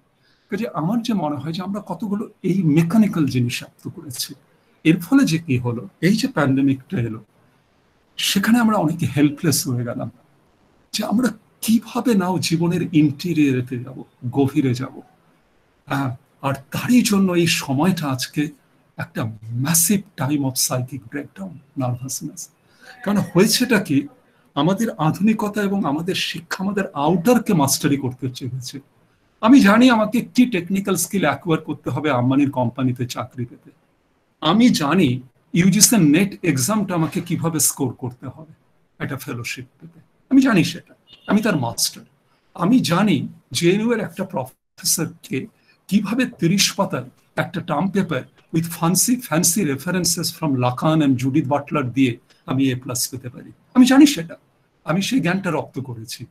কিন্তু কখনো এই সময়, এই আধুনিকতা এবং আমার শিক্ষা ব্যবস্থা আমাকে এটা কখনো বলেনি যে না, তোমার ইনার ওয়ার্ল্ডটা, তোমার ভিতরের প্রশ্নটা, সেগুলোও জীবনে ইম্পর্টেন্ট। যেটা রবীন্দ্রনাথ বলেছেন, যেটা টলস্টয় বলেছেন, যেটা জিডু কৃষ্ণমূর্তি বলেছেন, যেটা সুফি মিস্টিক বলেছেন, যেটা নচিকেতায়, যেটা কথা উপনিষদে নচিকেতা এবং যমরাজের মধ্যে যে কনভারসেশন, বা বৃহদারণ্যক উপনিষদে যাজ্ঞবল্ক্য এবং মৈত্রীর মধ্যে যে আলোচনা, সেই কথাগুলো তো আমাদের শিক্ষা ব্যবস্থা থেকে ক্রমশ হারিয়ে গেছে। কাজে আমরা ইনারটাকে বুঝতেই চাইনি, ইনার ওয়ার্ল্ডটাকে বুঝতেই পারিনি। তখন সেটা কি হলো, প্রথম face of lockdown and pandemic, we do not know how to handle with the inner. কাজে কি হলো, we get again intoxicated with what consumer does. Katrina cafe কিভাবে বাসন বাজে বাড়িতে, আমি, তুমি, আমাদের দিদি, মা, বোন, ঠাকুমারা কোনোদিনও বাসন মাজেনি। ক্যাটরিনা ক্যাফে কিভাবে বাসন মাজে, কারিনা কাপুর কিভাবে তার বাচ্চার সাথে খেলে, তুমি, আমি আমার বাচ্চার সাথে কখনো খেলিনি, গল্প করিনি, ঠাকুরমার ঝুলির গল্প বলিনি। কাজেই হচ্ছে যে কতগুলো মিডিয়া সিমিউলেশন আমাদের আসা শুরু করলো। And then the celebration of the trivia. আজকে আমি কি রান্না করেছি তার একটা ফেসবুক শেয়ার, হোয়াটসঅ্যাপে শেয়ার। কাজে we got even that domain of the inner, we were incapable of handling with that. And as a result, সাবস্টিটিউটটা হলো এই টাইপের সিমিউলেশন। আর তারই মধ্যে আমরা দেখলাম যে আমাদের মনটা এত ইম্পারফেক্ট হয়ে গেছে এর মধ্যেই। সেই সময়েরই মধ্যে এটা সম্ভব এই সমাজে এভাবে মিডিয়া ইন্ডাস্ট্রির বলে দেওয়া যে করোনা ভাইরাসের মধ্যে একটা কমিউনাল অ্যাঙ্গেল আনা। As if a Muslim with a coronavirus positive, is the সবচেয়ে বড় danger. As if Hindu, Jain, শিখদের করোনা ভাইরাস হতে পারে না, as if ওই উৎসব থেকে করোনা ভাইরাস হতে পারে না।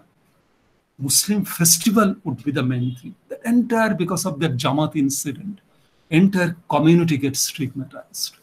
আর এই পুরো যে একটা কমিউনালাইজেশন অফ কনসিয়াসনেস, আর এই জিনিসগুলো আসছে কোত্থেকে, সেটাই তো আমাদের মনের মধ্যে প্রশ্ন। কিভাবে আমরা গেট ক্যারিড অ্যাওয়ে, যেটা হারবার্ট মার্কিউস বলছেন যে new forms of fascism would come in the age, and that new forms of fascism would come not necessarily through an old style, through army and all that. New forms of totalitarianism would come through media industry, through culture industry, through television channels, through consumerism, through shopping malls.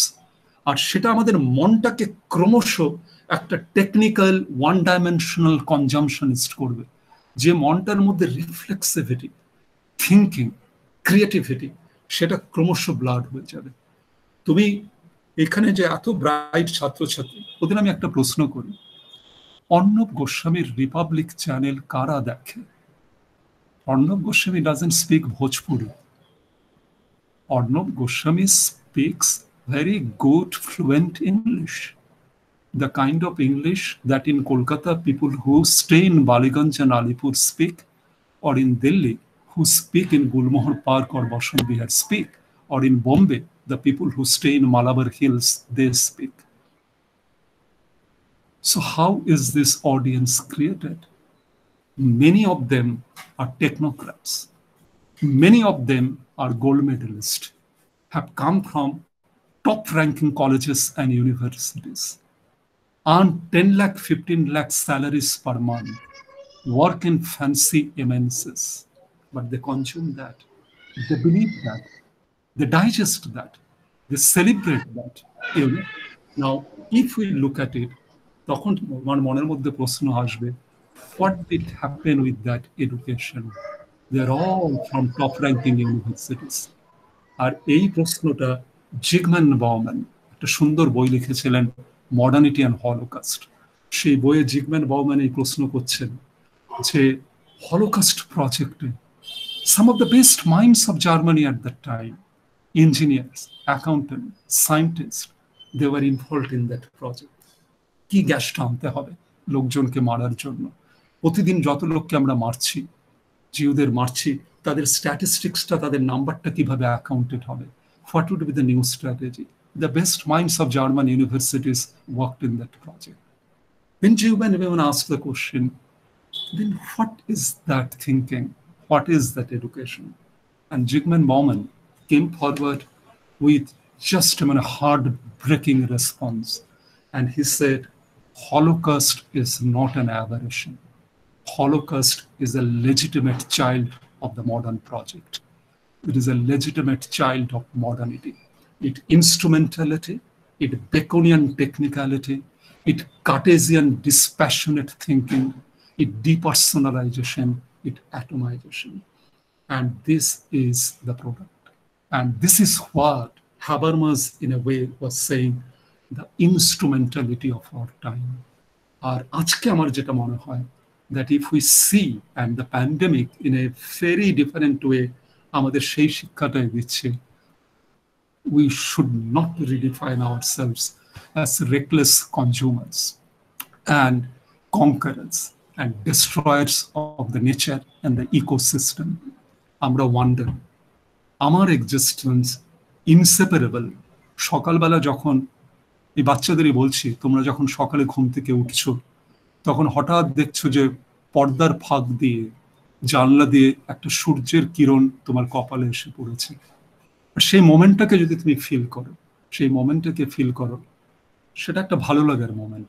আর সেই মোমেন্টে তুমি realise করো, you are the sun, you are not separated from the sun, you are the sun. আর সেটাই স্ট্রেঞ্জারে, Albert কামুজের নভেলে শেষের দিকে যে চরিত্রটা constant অ্যাবসেডিটি and মিনিংলেসনেসের মধ্যে ভুগেছে, এবং সে যখন জেলে, একদিন সেই জেলে তার সেই হচ্ছে সকালবেলার ওই অনুভূতি, সানরে is coming, and then he is saying, for the first time I am seeing life, I am feeling life, I have never seen সানরে with such intensity, with such intensity, and I'm seeing it for the first time. আমরা এই কথাগুলো ভুলে গেছিলাম, that I am the tree, I am the sun, I am the butterfly, you know, I am the stray dog, I am everything, I am connected, I am connected. আর সেটাই তো William Blake বলছেন না, a handful of sand, grain, and I discover eternity into it. Rabindranath তার ভাষায় বলছেন, সীমার মাঝে অসীম, সীমার মধ্যে আমি অসীমকে পাই। সেটাই তো হচ্ছে যে সেই যে জিনিসটা, এই শিক্ষা, এই আধুনিকতা, এই নিওলিবারাল টেকনোক্রেটিক সিভিলাইজেশন আমাদের একটা ন্যারো কনফাইন, একটা কনজামশনিস্ট টেকনোক্রেটিক ডিস্টোপিয়ান নাইটমেয়ারে আমাদের ফেলে দিয়েছে। আর আজকে করোনা ভাইরাসটা কখনো কখনো হয়তো পৃথিবীতে আশার কিরণ আসে completely from unexpected quarter, not from university Professor's, but from that small teenager girl, you know, who fought for this climate change, you know, and who aroused a new sensitivity about the ecosystem. আর আমার মনে হয় হোপটা সেখানে। আর তারই জন্য এই মুহূর্তে দেবশ্রী আবার কিছু আমাকে প্রশ্ন করবে, এই মুহূর্তে আমার বক্তব্যটা শেষ করার আগে আমি আমার ছাত্রছাত্রীদের বারবার বলছি যে তোমরা পড়ো, প্রচন্ডভাবে পড়ো, ভালো ভালো বই পড়ো, ভালো বই পড়ো, ক্লাসিক্যাল সোসিওলজির বই পড়ো, শর্টকাটে যেও না, গাইড বুক পড়ো না, ডুরখাইমের 20 পাতাও যদি পড়ো, instead of reading guide book, সেই 20 পাতার অনেক মূল্য আছে। ডুরখাইম পড়ো, ওয়েবার পড়ো, মার্কস পড়ো, ভালো করে পড়ো, ভালো করে ওদের লেখা পড়ো, জিগমুন্ট বাউম্যান পড়ো, এরিক ফ্রম পড়ো, সেই পড়ো, কিন্তু পড়বে কিভাবে? সেই পড়াটাকে আত্মা দিয়ে পড়ো, অনুভব করে পড়ো। আলামা ইকবালের একটা কবিতা আছে, সেই কবিতাটা হচ্ছে রিজন আর হার্টের কনভারসেশন নিয়ে। রিজন হার্টকে বলছে, তুমি তো কিছুই না, আমি তো চিন্তা করতে পারি, আমি তো ভাবতে পারি, আমি তো সমস্ত অ্যানালিসিস করতে পারি, আমি তো ম্যাথামেটিক্যালি জগৎটাকে দেখতে পারি।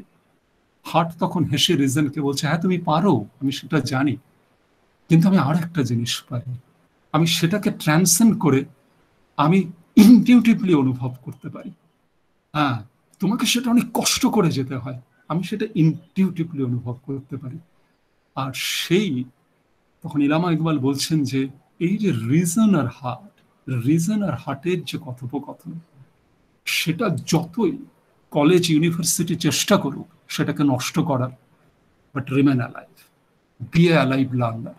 আর সেটা নিয়ে দেখো, কাজে আমি সবসময় আমার স্টুডেন্টদের বলি, সমাজতত্ত্ব পড়া মানে এই নয় যে তুমি ভালো সিনেমা দেখবে না, সমাজতত্ত্ব পড়া এই নয় যে তুমি ভালো গান শুনবে না, তুমি ভালো কবিতা পড়বে না, ভালো দর্শন পড়বে না, ভালো স্পিরিচুয়াল ফিলোসফি পড়বে না।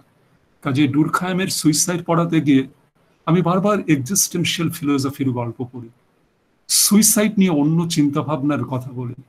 আমি দস্তভস্কির সেই গল্পের কথা বলি, the dream of A ridiculous man, যেখানে একজন মানুষ suddenly before he try to commit suicide, that entire thought process he passed through.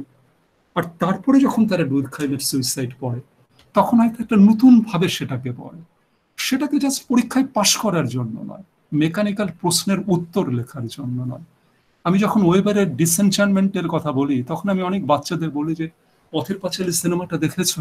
সেই পথের পাঁচালীতে যখন তুমি দেখবে সেই অপু আর দুর্গা এসে সেই জঙ্গলের ওদিক দিয়ে হচ্ছে একটা ট্রেন গাড়ি যাচ্ছে, সেই যে চোখ অপু আর দুর্গার মুখে, সেই যে চোখের ওয়ান্ডার, বিস্ময়, এটাই কি ওয়েবার বলছেন সেই ওয়ান্ডারটা হারিয়ে গেছে আমাদের জীবনে? There is no magic, there is no wonder in a world which Weber is saying is based so much on legal rational authority, you know, একটা তার মধ্যে একটা সবসময় একটা ইনস্ট্রুমেন্টাল রিজনিং। আর সেটাই তো ওয়েবারের অ্যাঙ্গুইশ, ওয়েবারের অ্যাম্বিগিউটি। ওয়েবার বলছেন, আমারও নিজের কখনো কখনো মনে হয়, I have eaten so much fruit of knowledge that I have become religiously unmusical person. But I want you not to be unmusical. I want you to be musical. And only when you remain musical, a different kind of sociology would come. And then you would realize your generation, the new generation, would possibly come forward with a very, very new understanding, যেটা আজকের topic, মহামারী এবং আধুনিকতা ও আমাদের সময়। এই বলে তোমাদের অনেক শুভেচ্ছা জানিয়ে সমস্ত ছাত্রছাত্রীকে আমাকে সুযোগ দিয়েছো বলার জন্য। আর আরেকটা কথা বলবো, যেটা তো একটা সাবস্টিটিউট অনলাইন, মানে যদি কখনো কলকাতায় আসি আবার সমস্ত কিছু নর্মাল হওয়ার পরে, দেবর্ষীকে বলবো আমি চাক্ষুষ তোমাদের সাথে বসতে চাই, শুধু একাডেমিক কথা নয়, কলেজের ক্যান্টিনে চায়ের সাথে বসে গল্প করা। আর সেই গল্পের মধ্যে যেখানে ফুকোর ম্যাডনেস অ্যান্ড সিভিলাইজেশন থাকবে, সেখানে ভূপেন হাজারিকার সেই গানও থাকবে, মানুষ মানুষেরই জন্য, এবং সুমনেরও গান থাকবে, তোমাকে চাই। আর তাছাড়া অনেক কিছু থাকবে। আমরা মনে হয় আমরা শিখি এভাবে, আমরা শিখি আকাশ দেখে, শিখি পাহাড়ে বেড়াতে বেড়াতে, শিখি একটা ভালো বই পড়তে পড়তে, শিখি একটা গান শুনতে শুনতে।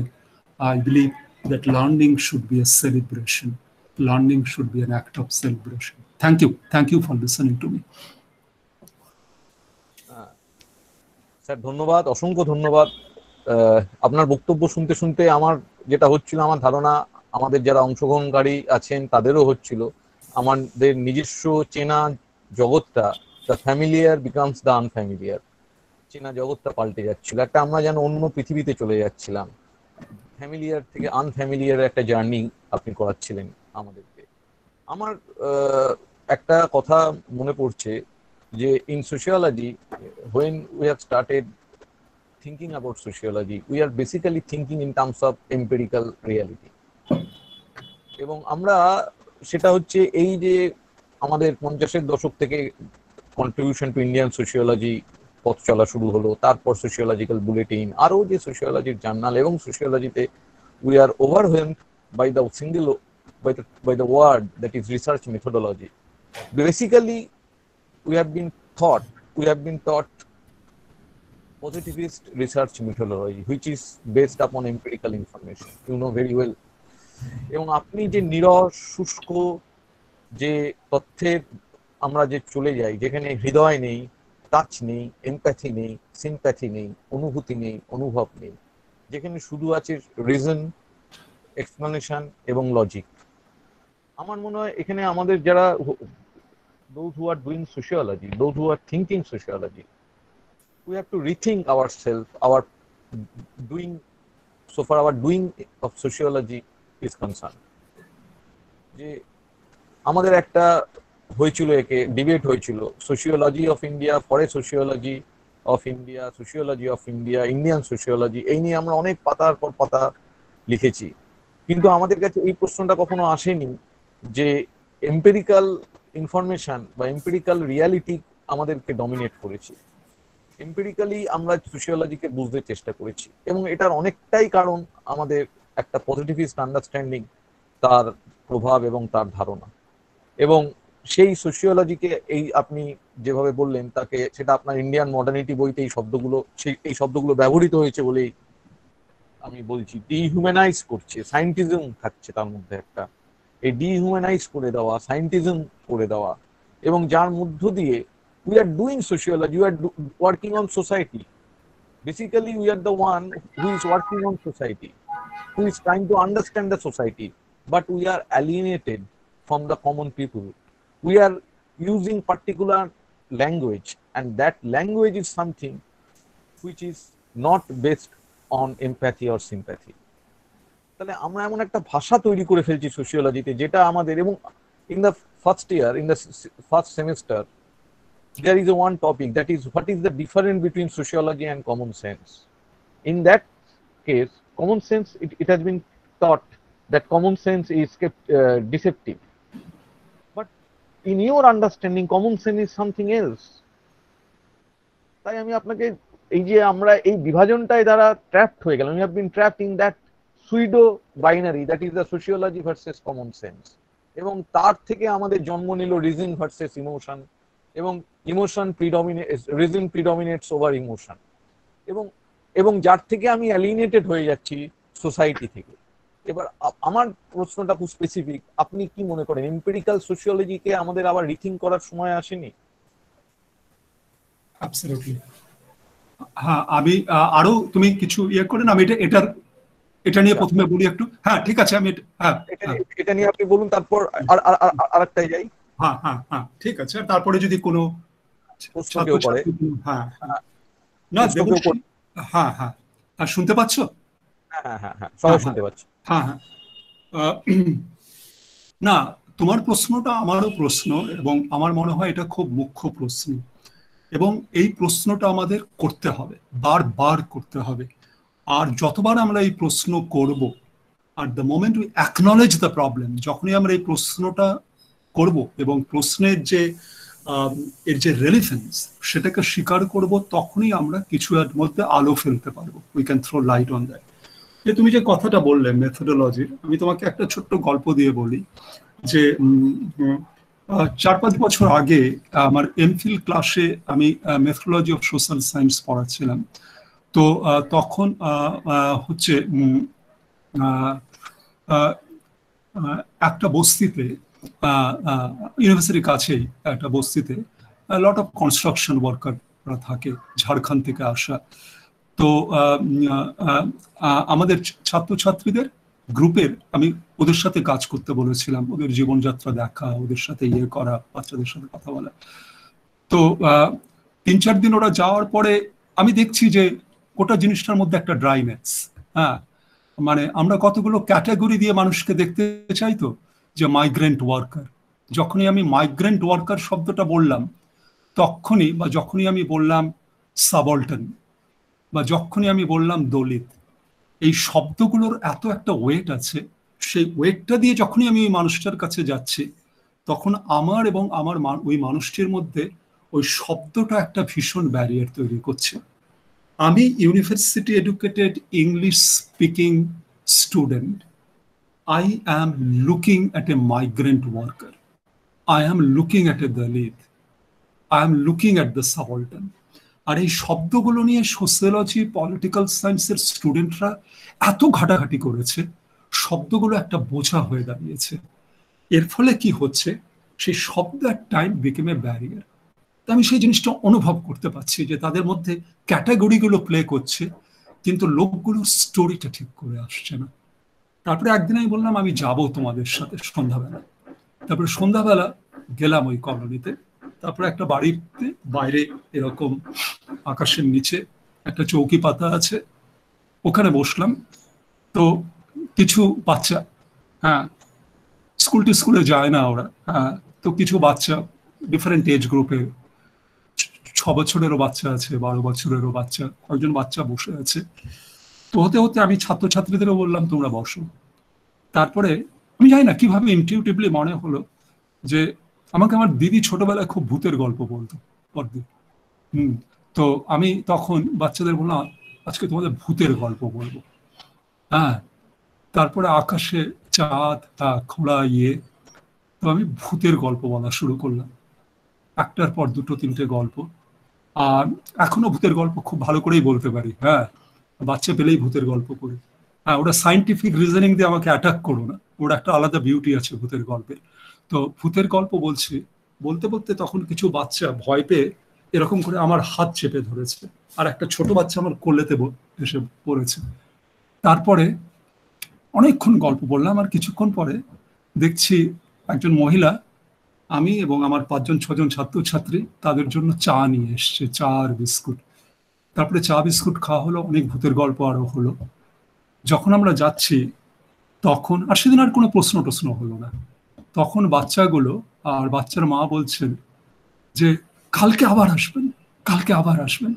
হ্যাঁ, তখন পরের দিন ক্লাসে আমি বাচ্চাদের সেই নিয়ে আলোচনা করছিলাম, উই হ্যাভ গট ইট নাও। কেননা এখানে প্রথম আমিও দেখলাম, আমি বাচ্চাটাকে দলিত বাচ্চা, সাবঅল্টার্ন বাচ্চা, মাইগ্রেন্ট ওয়ার্কার বাচ্চা ভাবিনি। আমি ওই বাচ্চার মধ্যে আমার শৈশবকে পেয়েছি, এবং সেই মুহূর্তে আমি আমার দিদি হয়ে গেছি। যেভাবে আমার দিদি আমাকে ভূতের গল্প বলতেন, সেই বাচ্চাকে আমি ভূতের গল্প বলছি। And then suddenly ice began to melt, একটা রিলেশনশিপ তৈরি হলো। আর সেই রিলেশনশিপের পরে তারপরে আবার যতবার গেছি, তোমাকে কোনো প্রশ্ন করতে হয়নি, তারা তাদের জীবনের সুখ দুঃখের গল্প, it's like a flow of A river, তারা বলছে কিভাবে ঝাড়খণ্ড থেকে এলো, কন্ট্রাক্টর কিভাবে এক্সপ্লয়েট করে, কি দৈনন্দিন অসুবিধার মধ্যে জীবনযাপন করে। হ্যাঁ, কিভাবে কন্ট্রাক্টররা মহিলাদের সাথে বাজেভাবে কথা বলে, সমস্ত স্টোরি। বাচ্চা স্কুলে যেতে পারছে না তার চিন্তা, ঝাড়খণ্ডে অসুস্থ বাবা রয়েছেন, হ্যাঁ একা পড়ে আছেন, তার কি হবে, মনের সমস্ত কথা তার তখন আস্তে আস্তে ফ্লো আসছে। দেন what happen, then we are talking that rethink research methodology. আর আমার মনে হয় Robert নিসবেট sociology as an art form, এই সুন্দর বইটাতে এই কথা খুব ভালো করে বলেছিলেন। উনি একটা জায়গায় বলেছিলেন, every morning at 9 a.m. throughout the world, thousands of sociology classrooms may we destroy mind in the name of teaching techniques of social research. We tend to feel as if কিছু রেডিমেড টেকনিক আছে, সেই technique দিয়ে আমি মানুষের গল্পগুলো খুঁজে পাবো, but it never happens like that. আর সেটাই আমার মনে হয়, যেটা এরকম আমি বাচ্চাদের বলি যে তোমাকে আমি যত সুইমিং এর উপরে থিওরিটিক্যাল লেসন পড়িয়ে দিলাম, হ্যাঁ ব্ল্যাকবোর্ডে ছবি টবি এঁকে, তুমি সাঁতার কাটতে পারবে না। একদিন তুমি ডুবতে ডুবতে বাঁচবে, জলে ফেলে দেব, জল মুখে নাকে আসবে, সেদিন তুমি সাঁতারটা শিখবে, দেন ইউ লার্ন। তো সিমিলারলি বই পড়ো, all this techniques of social research and all that, কিন্তু যেই মুহূর্তে তুমি একটা মানুষের কাছে যাচ্ছ, বা যাকে আমরা ফিল বলি, তার কাছে যাচ্ছ, সেটার মধ্যে তোমাকে ঢুকতে হবে। আর সেই ঢোকাটার মধ্যে কোনো টেকনিক নেই, that is at the background only. যেই ঢুকলে every moment it's an alive, because social reality is alive. It's not dead, it's not a Jew, it is not reified, it is alive. আর সেই অ্যালাইভনেসটাকে তোমাকে ধরতে হবে। আমার মনে হয় বীণা দাস যখন 84 দিল্লি রাইটের পরে রাইট ভিকটিমদের উপরে, যে শিখতে যেভাবে মারা হলো, রাইট ভিকটিমদের উপরে কাজ করছিলেন, তো উনার একটা এসে, আমি এসেটার নাম ভুলে যাচ্ছি, তা মানে on pen, how অ্যানথ্রোপোলজিস্ট understand human pen and suffering. তা সেই এসেটে হচ্ছে যে একজন বুড়ো বুড়ো শিখ, তার সাথে উনি কথা বলছেন, বেশ বৃদ্ধ। তা কথা বলতে বলতে হচ্ছে, উনি কথা বলছেন হতে হতে হঠাৎ উনি দেখলেন যে 30-40 বছরের কয়েকজন শিখ মানুষ বাজার থেকে কিছু জিনিস কিনে যাচ্ছে ওই গলি দিয়ে। হঠাৎ করে বুড়ো ভদ্রলোক ওনার চোখ লাল হয়ে ওনার কান্না পেয়ে গেল, উনি কাঁদছেন, আর উনি আর কিছু কথা বলতে পারছেন না, চোখ। Inadash is saying that my anthropology and my techniques of research has not taught me what to do with that. I was doing an interview, but now suddenly interview collapsed and he's crying and he has stopped, he's not speaking. উনি চুপ করে থাকলেন। অনেকক্ষণ পরে চোখ মুছতে মুছতে ভদ্রলোক বললেন যে সরি, এই বয়সের ছেলেদের দেখলে আমার নিজের ছেলের কথা মনে হয়। ও বড় হলে আজকে এই বয়সের হতো, ও তো ইন্দিরা গান্ধী অ্যাসোসিনেশনের পরের রায়টে মারা গেল, মেরে ফেলা হলো। তো এই কথাটা এলো, তারপরে অনেক তার গল্প এলো।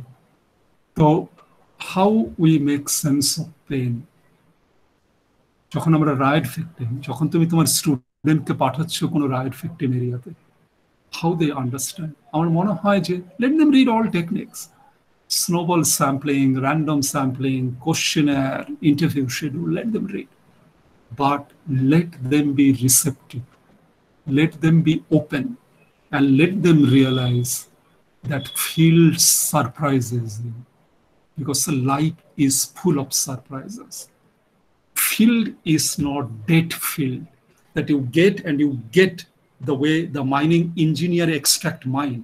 It's not that you extract information as you wish, you know. Here a engagement has to come, and that engagement I believe is very important, and that is why যে তুমি প্রশ্নটা করছো যে humanizing sociology, humanizing the researcher, যেটা গোল্ডারেরও প্রশ্ন, reflexivity, going beyond the positivistic duality of the knower and the known, the researcher and the field. আর সেটা আমার মনে হয় ইম্পর্টেন্ট। আর এখানে আমি আরো একটা কথা বলবো, যে কথাটা আমার ইদানিং খুব মনে হয়, সেটা হচ্ছে যে যেটা ওশো খুব বলেন ওনার লেকচারে বা ইয়েতে, যে ওশো একটা খুব সুন্দর কথা বলেন। উনি বলছেন যে আমি একটা ফুল দেখছি, the moment I say it is a rose, I have already missed it. কেন, what a barrier, language টা barrier. What I am saying is not merely ROAC rose, it's not merely what I have heard about rose. Right now, at this moment, I am seeing a flower with all its aliveness, with all its uniqueness and beauty. It cannot be understood by my past knowledge of the rose, by my memory of the rose. It is now fresh. The way Deboshi right now, I am saying, Deboshi is here and now. Deboshi is not the Deboshi of 2016 with whom I had a cup of coffee in JNU coffee house. Right now, Deboshi is here and now. It is alive. There is no fixed, reified, textualized Deboshi. Deboshi is evolving, alive. And as a researcher, I am also evolving, alive. And it is this interaction between two alive consciousness. It is this interaction between two vibrant alive consciousness, and how our research makes us sensitive to that. So I tend to believe that we need to rethink field, rethink our ways of engaging with the field. একবার একটা কোর্সে, again technical মেথোডোলজিতে, বাচ্চাদের পাঠিয়েছি দিল্লির একটা old age আশ্রম। তারপরে একদিন আমি বাচ্চাদের সাথেও গেছি সেই আশ্রম। সেখানে একজন বয়স্ক ভদ্রলোক, উনি সেই গুজরাটের সেই মারাত্মক যে আর্থকুয়েক হয়েছিল এক সময়, লাতুর ইয়েতে, উনি সেই আর্থকুয়েকে he lost everything, he lost his children, he lost ইয়ে। তো কথা হতে হতে, ওনার খাটে বসে আমরা কথা বলছি, হতে হতে আমাদের একজন ছাত্রীকে এমনি করে হাত চেপে ধরলেন, ধরে বললেন যে, মানে ওনার ভাষায়, মানে ওটাকে যদি আমি বাংলায় বলি, যে মা তোমরা যখন আসো খুব ভালো লাগে, তোমরা কিন্তু এই কাজটা করে ভুলে যেও না, কখনো সময় পেলে এসো, আমরা তো এভাবেই থাকি, আর আমি তো সব হারিয়েছি। তখন সেই বাচ্চাটা প্রচন্ড নার্ভাস হয়ে গেছে, কেননা it's a different engagement with the field. নাও সেই মানুষটা ওর হাত ধরে ওকে ডাকছে, মা তুমি আবার এসো। পরেও আমাকে জিজ্ঞেস করছে আমি কি করবো, এটা তো খুব একটা ইমোশনাল ব্যাপার হয়ে যাচ্ছে। আমি বললাম যে এই যে প্রশ্নটা তুমি করলো না, প্রশ্নটাকে তুমি বাঁচিয়ে রাখো, আমি কোনো উত্তর দেবো না, প্রশ্নটাকে তুমি বাঁচিয়ে রাখো। তুমি একটা মানুষের সাথে ইন্টারেক্ট করছিলে, তুমি একটা ডেটার সাথে ইন্টারেক্ট করছিলে না। তুমি একটা মানুষের সাথে ইন্টারাক্ট করছিলে, এবং একটা সেন্সিটিভ সোশ্যাল সায়েন্টিস্ট বারবার এই জিনিসের সম্মুখীন হবে। আর সেখানে তুমি তোমার হিউম্যানিজমকে বাঁচিয়ে রেখেও তুমি কিভাবে নিজের স্যানিটিকে বাঁচিয়ে রাখতে পারো, কিভাবে তুমি তার সাথে একটা রিসার্চার হিসেবেও কথা বলে তুমি তার হিউম্যানিজমটাকে বাঁচিয়ে রাখতে পারো, সেটা তোমাকে কোনো টিচার বলতে পারবে না, সেটা তোমাকে ইউজিসির নেট এক্সাম টেস্ট করতে পারবে না, সেটা তোমাকে fancy books of techniques of research বলতে পারবে না। সেটা তোমাকে প্রতিদিন প্রতিদিন প্রতি মুহূর্তে সেই জিনিসটা, because the more we do research, go to the field, the more an inner churning goes on, the more we evolve, the more we learn. So I tend to see যেটা গ্যাডামার ট্রুথ অ্যান্ড মেথডে খুব সুন্দরভাবে বলে যে learning is not knowing something, is not fixed forever, it's not objectifying it as a fixed text with a singular meaning. Knowing is a aesthetic play.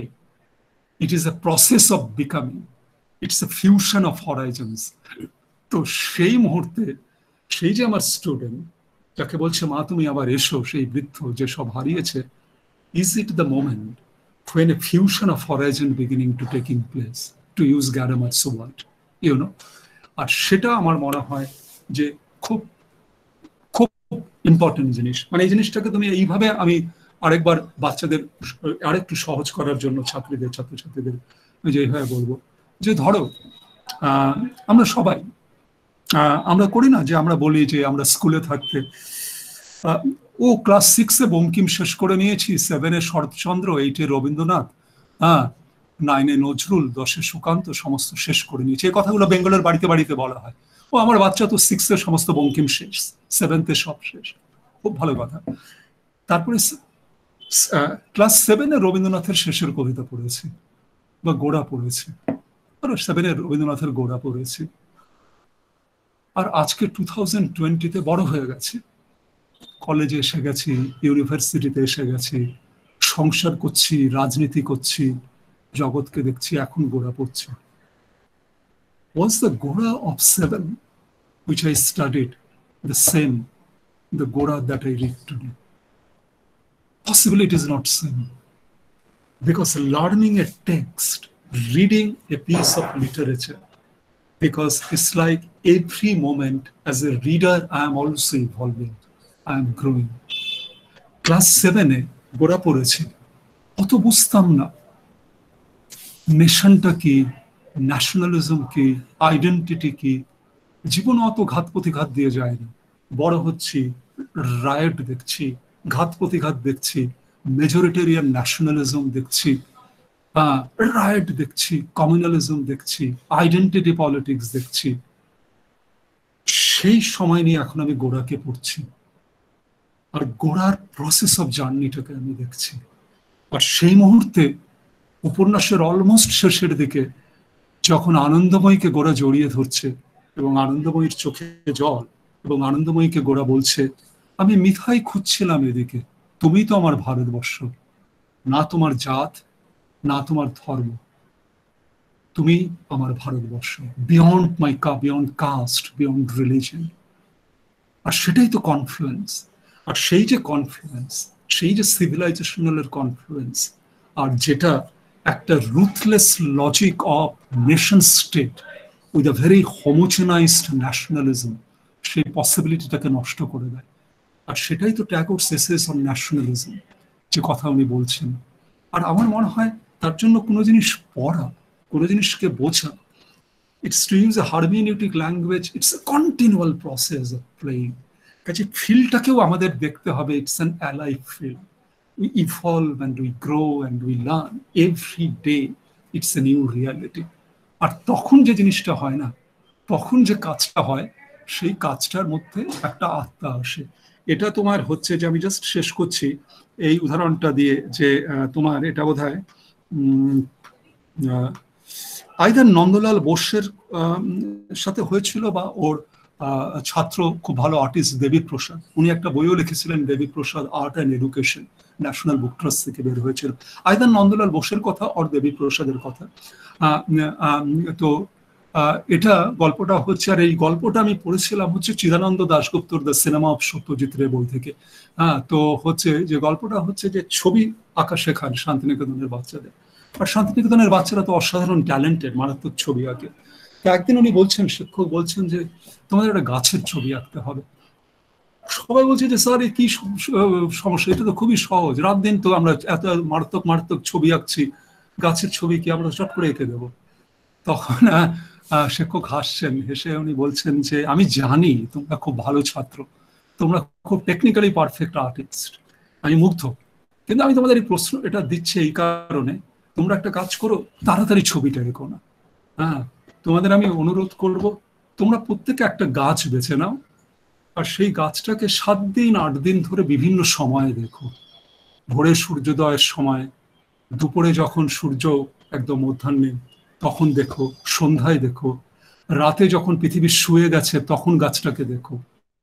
দেখো তো গাছটার মধ্যে কোনো কান্না আছে কিনা, গাছটার কোনো হুইসপার আছে কিনা, বিভিন্ন সময় দেখো, দিনের পর দিন দেখো।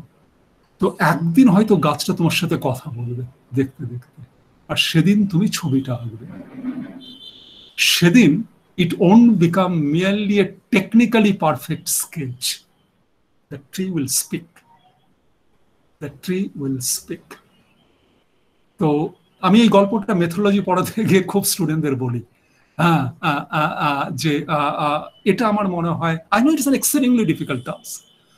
It is an exceedingly difficult task, and particularly difficult task in the age of quick production. কারণ আমাদের তো ইউজিসি তাই বলে না, ইনস্ট্যান্ট প্রোডাকশন করতে হবে, বছরে 5টা বই লিখতে হবে, 10টা পেপার দিতে হবে, নাহলে পয়েন্ট পাবে না।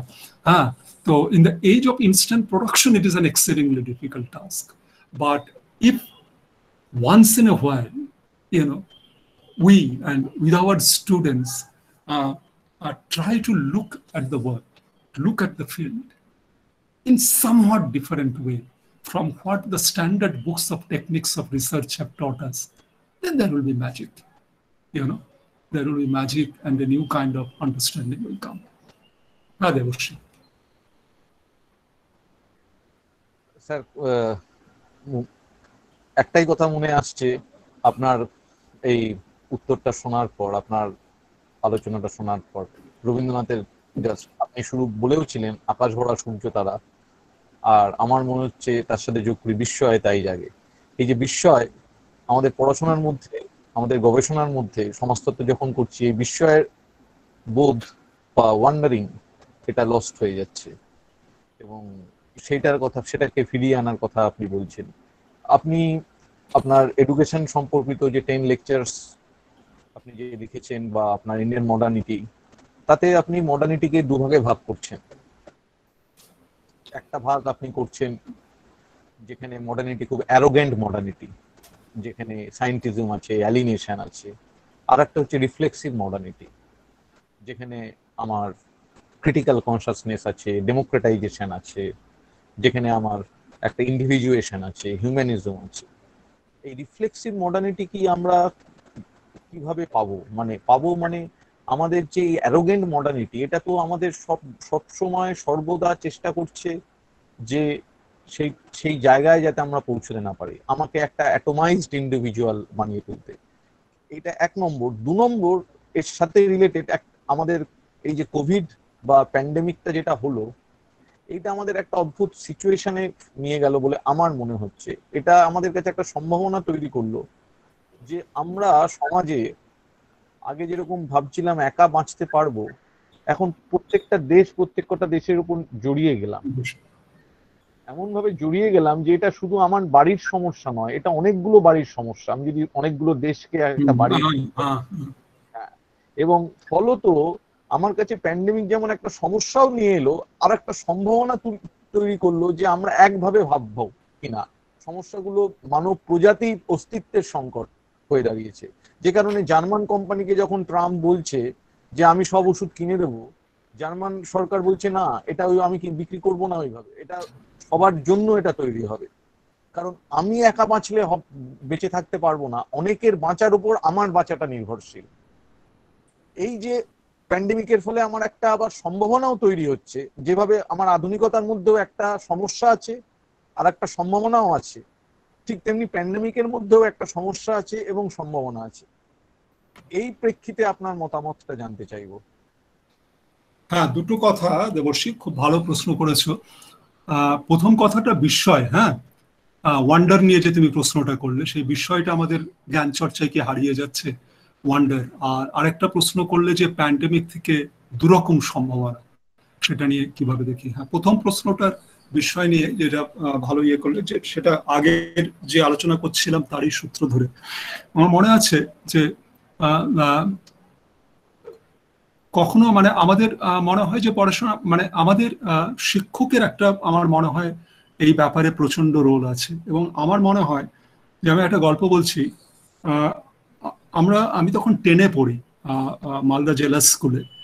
আর আমাদের মাস্টারমশাই ছিলেন, এবং আমার খুব প্রিয় মাস্টারমশাই অরুণ চক্রবর্তী। তো উনি আমাদের ফিজিক্স পড়াতেন, কিন্তু উনি নিজে খুব ভালো ফিলোসফিও জানতেন। তো উনি ফিজিক্স পড়াতেন। উনি আমাদের নিউটনের থিওরি অফ কালার, অপটিক, এ সমস্ত অনেক বলেছেন। আর আউটসাইড সিলেবাস অনেক কথা বলতেন, তো যেটা হাই সেকেন্ডারিতে নেই, কিন্তু উনি বলতেন, গল্প করতেন। তারপরে উনি একদিন আমাদের বলেছিলেন যে, দেখো, আমি তোমাদের নিউটনিয়ান থিওরি অফ কালার পড়ালাম, তোমরা ফিজিক্স পড়ে তোমরা কালার সম্বন্ধে আরো জানবে, অপটিক্স সম্বন্ধে জানবে, কিন্তু কখনো ভুলে যেও না যে ফিজিক্স পড়েছো বলে যে বিকেলবেলা সূর্যাস্ত দেখবে না। সূর্যাস্ত যখন দেখবে, সূর্যাস্ত দেখার সময় দেখবে যে কি amazing play of colours in the sky, সেটাও দেখো। আর সেটা যখন দেখবে, তখন তোমার ফিজিক্স পড়াটা ধন্য হবে। তুমি ফিজিক্স আর পোয়েট্রিকে মিলাতে পারবে। হ্যাঁ, হ্যাঁ, ফিজিক্সটা তখন তোমার মনের মধ্যে এই ওয়ান্ডারই আনবে, আমি বুঝি না এই সোলার সিস্টেমটা কেমন। হ্যাঁ, আমি এই বিশ্ব ব্রহ্মাণ্ডকে বুঝতে চাই, কারণ এই বিশ্ব ব্রহ্মাণ্ডটা আমার মনের মধ্যে ওয়ান্ডার আনছে। কাজে wonder and science would come together. Even your scientific temper would acquire its own aesthetics. আর সেই জিনিসটা আমার খুব মনে হয়, তুমিও তো খুব পাহাড় ভালোবাসো, আমি খুব পাহাড়ে যাই। আর যখন উত্তরাখণ্ডে তুমি মুক্তেশ্বর বা কৌসানি থেকে ভোরবেলা সেই রেঞ্জ দেখো, যে নন্দা দেবী, পঞ্চচূল্লী, ত্রিশূল, এবং ভোরে যখন সূর্যোদয় হচ্ছে, এবং সূর্যের যে কিরণ আসছে, সে যে অসাধারণ জিনিস যে তুমি দেখো, সেই মুহূর্তে আমার বারবার মনে হয় যে ওটা দেখি একটা জায়গায়, it's a play of physics and mathematics and angle. হ্যাঁ, কৌসানি বা মুক্তেশ্বরের লোকেশন এবং যে অ্যাঙ্গেলে আমি দাঁড়িয়ে আছি, সেখান থেকে যে অ্যাঙ্গেলে আমি নন্দা দেবী এবং পঞ্চচূল্লী দেখছি, এবং পূর্ব দিকে সূর্য উদয় হচ্ছে, তার যে একটা অ্যাঙ্গুলার প্লে, এবং সেখানে সানরেটা স্ট্রাইক করছে, extraordinary mathematical physics. And at the same time it's a great moment of poetry and the divinity. এবং আমার মনে হয়, এবং এটা আমি বারবার বলি, যে হচ্ছে যে ওই মোমেন্টটা এমন, যে I am never tired of repeating that, যে ওই মোমেন্টটা এমন, সেখানে মনে হয় যে নন্দা দেবীতে দাঁড়িয়ে Isaac Newton and William Blake, they R hugging each other. হ্যাঁ, মানে poetry and physics merging together. তো আমার মনে হয় যে আমরা না একটা প্রচন্ড ফ্র্যাগমেন্টেড ওয়ার্ল্ড ভিউতে থাকি, প্রচন্ড ফ্র্যাগমেন্টেড। আর এই সেপারেট বিল্ডিং, ঠিক আছে, this is the building of physics department, this is the building of sociology department, this is the dean of school of social sciences, this is physical sciences, this is computer sciences. But জীবনটা মনে হয় ওভাবে চলে না।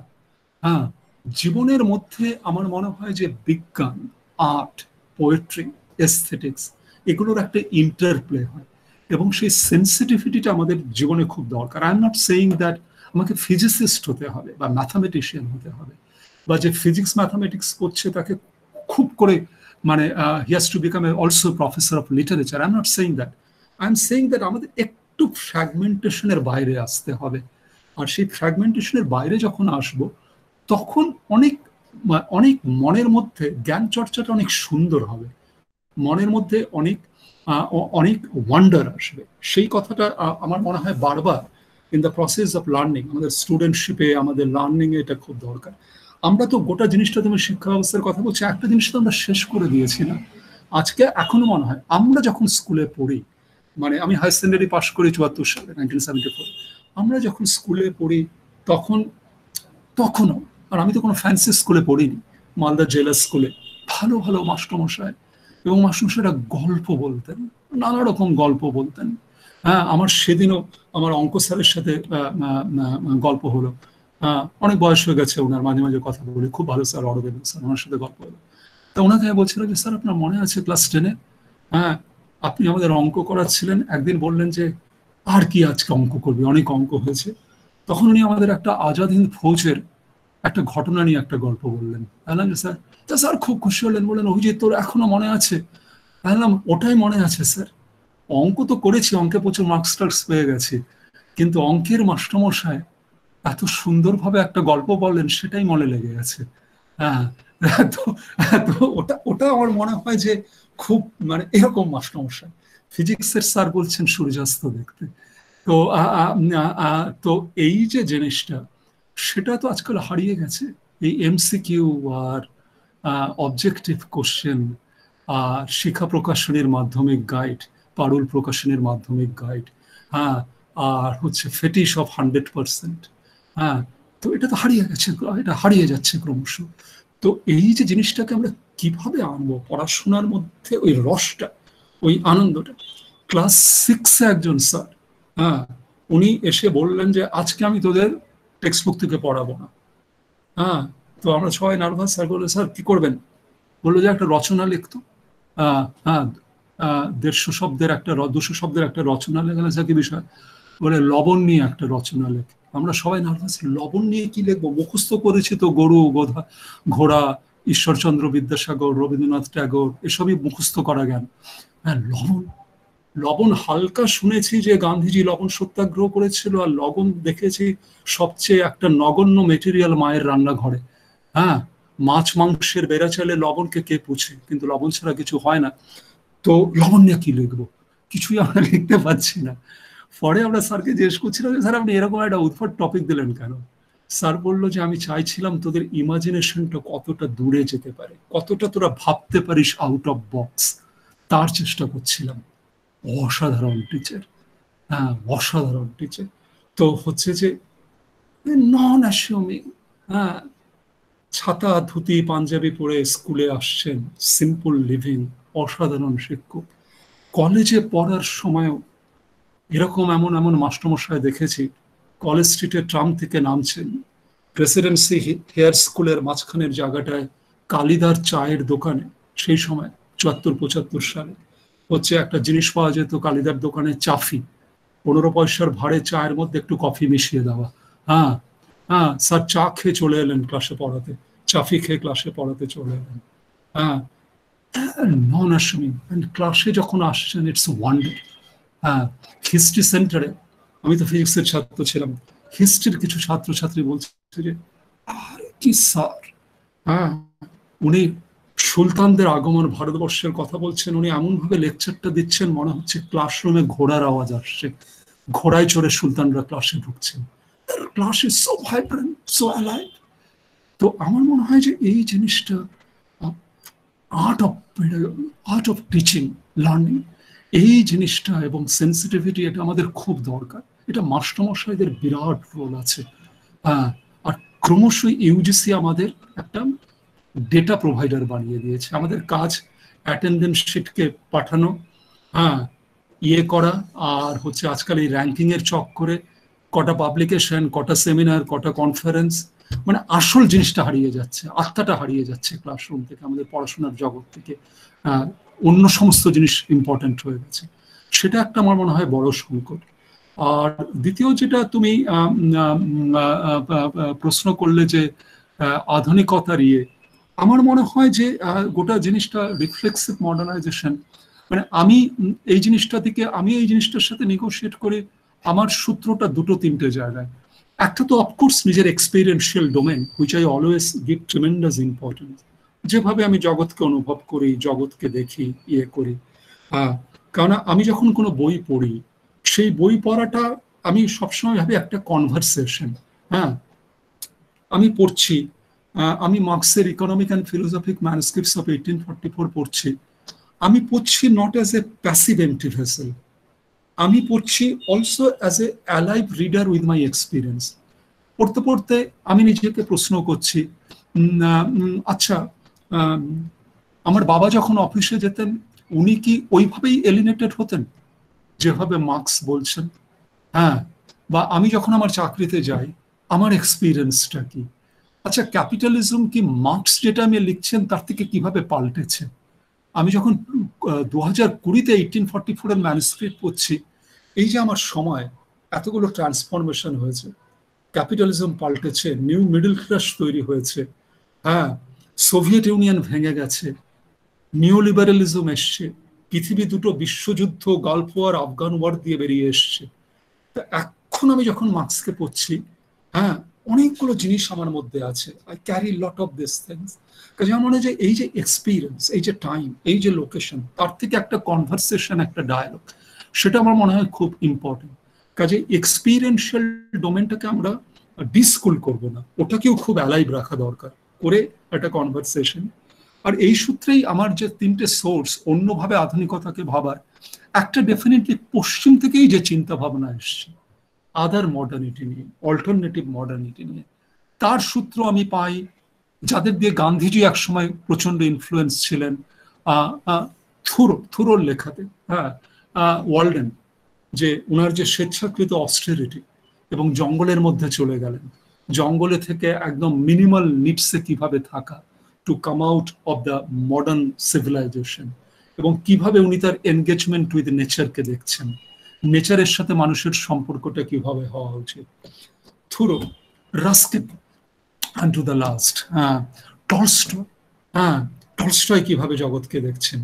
তো তারপরে হচ্ছে lot of spiritual anarchists in the West who emerged, and for example, poetry of Walt Whitman, that entire romantic movement, William Blake, Walt Whitman, তো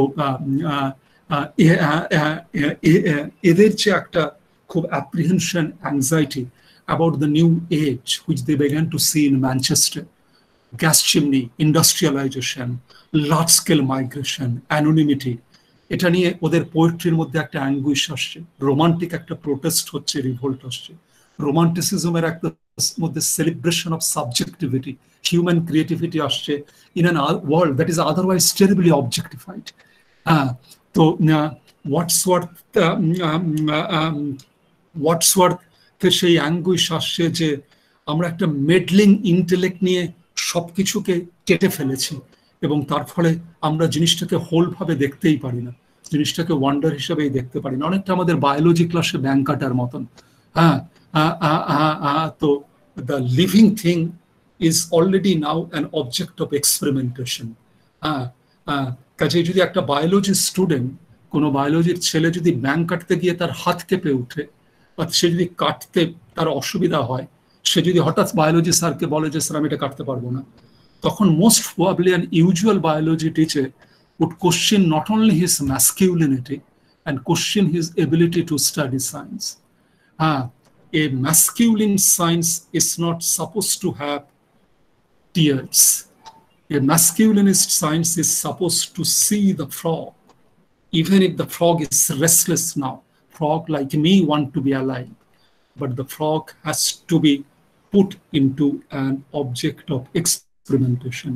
And knower and knower relationship এর মধ্যে there should not be any engagement, যেটা সেদিন একটা লেকচারে আশিস নন্দী বললেন, only in that kind of science it is possible 30,000 feet থেকে আমি আফগানিস্তান বা ইরাকে কার্পেট বম্বিং করব, এবং কার্পেট বম্বিং এর আগে আমি উপরে পাইলট আমি বিথোভেনের গান চালিয়েছি and Mozart চালিয়েছি, and then I'm throwing the bomb because I have no engagement with that. These are all objects. These are all objects. So many people in Iraq killed in carpet bombing. These are not. I have no relationship with that. These are dead numbers. These are objectified numbers. And the more I kill, the more my superpower status goes up. So এই যে জিনিসটা, সেখানে যদি একটা ছেলে, যেটা বলছিলাম বায়োলজির ছেলে, যদি বলে না স্যার আমি করতে পারবো না, then we question his masculinist, depersonalized scientific reasoning. আর তার থেকেই তো আমরা কত জেন্ডার্ড ওরিয়েন্টেশন করেছি স্কুল কারিকুলামে। ও তুমি মেয়ে গান টান শেখো, হ্যাঁ বিজ্ঞান কেন পড়বে, হ্যাঁ আর তুমি ছেলে তোমার ভারতনাট্যম করতে ইচ্ছে, কি হলো তুমি মেয়েলি হয়ে গেলে ভারতনাট্যম করবে। কি ড্যামেজ আমরা করেছি, not only with that kind of A learning, YONO. কাজে আমার মনে হয় যে অ্যান্ড্রোজিনি androgyny is a very important way of knowing. And only when we look at the world through the androgynic way of looking at the world, science and poetry, masculine and feminine, all these dualities we overcome. We begin to see things much more meaningfully and holistically. আর সেটাই আমি, কিছু আওয়াজ হচ্ছে নাকি, সেটাই আমি, দেবশ্রী শুনতে পাচ্ছ?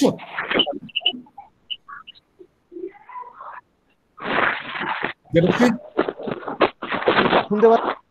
আচ্ছা, যারা মিউট করে রেখেছেন, সৌরভ চক্রবর্তী মিউট করে রেখেছেন, মিউট করে দিন আপনি, স্যার বলুন। হ্যাঁ, তো সেটাই আমার মনে হয় যে কথাটা বলছিলাম, যে সেই ওয়ান্ডার নিয়ে। আর দ্বিতীয়ত সেই যে অল্টারনেটিভ মডার্নিটির, তো সেটা একটা, যেটা আমি বললাম যে romanticism, then all this Ruskin, Tolstoy, সেটা পরবর্তীকালে যে জিনিসটা আমাকে প্রচন্ডভাবে ইনফ্লুয়েন্স করেছে সেটা হচ্ছে হেগেলিয়ান মার্কসের রাইটিং থেকে।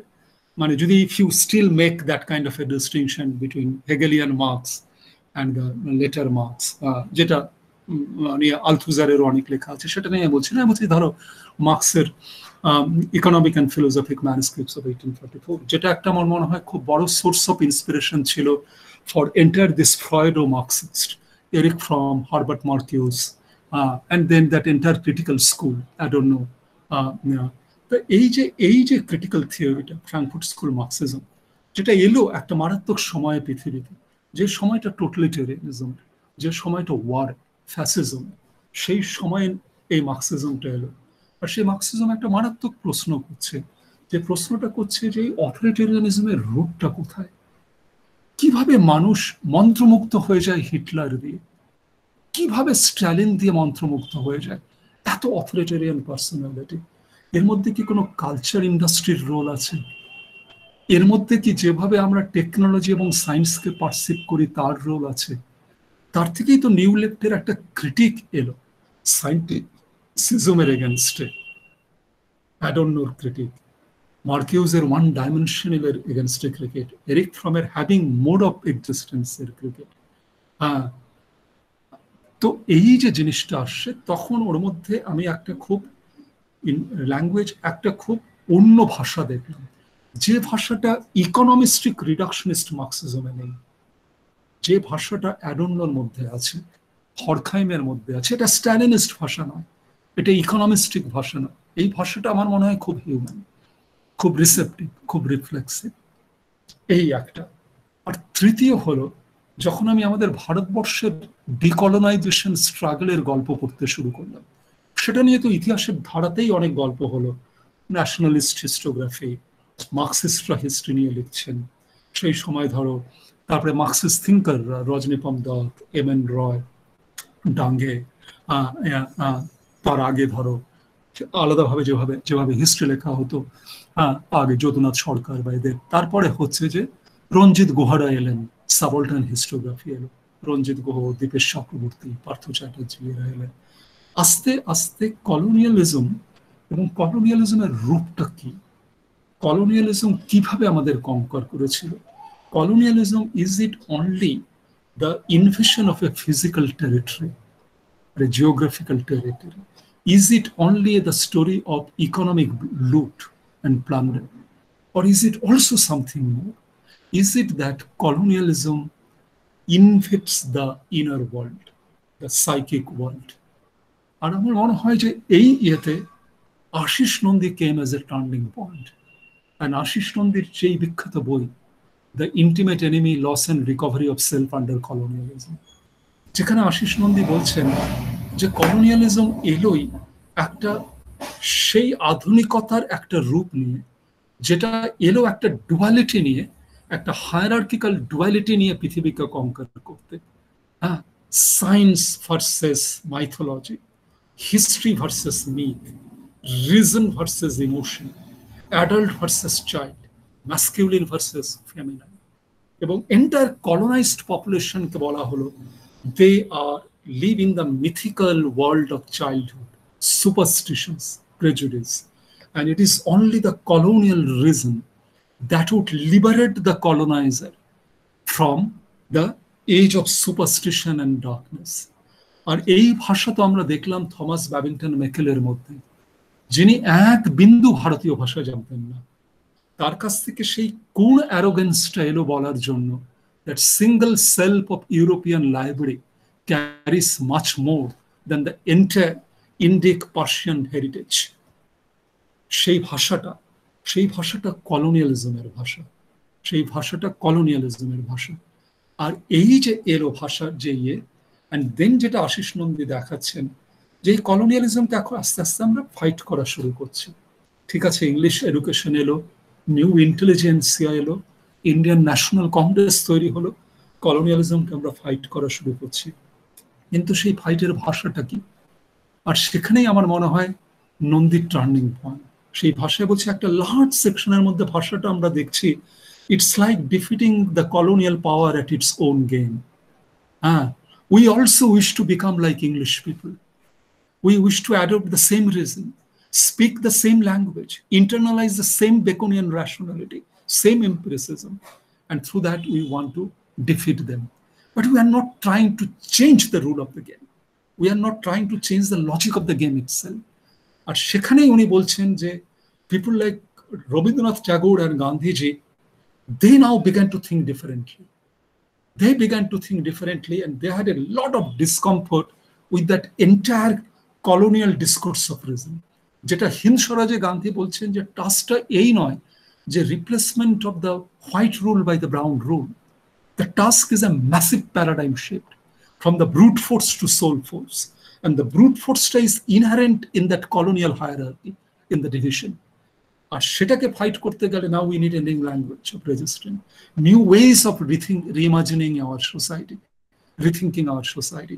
কাজেই আমরা আস্তে আস্তে দেখলাম subaltern history and subaltern history প্রথম দিকের রূপ থেকে সেকেন্ড দিকের রূপ, যেখানে হচ্ছে আমরা Partha Chatterjee and others they began to come, আমরা সেখানে দেখলাম আস্তে আস্তে একটা নতুন ধরনের একটা ইন্টেলেকচুয়াল হাইব্রিডিটি তৈরি হলো সোশ্যাল সায়েন্স নিয়ে, নিও গান্ধীইজম, নিউ লেফট, পোস্ট কলোনিয়ালিজম, তার ডিফারেন্ট কাইন্ড অফ একটা হাইব্রিড মিক্স এই রাইটিং এর মধ্যে।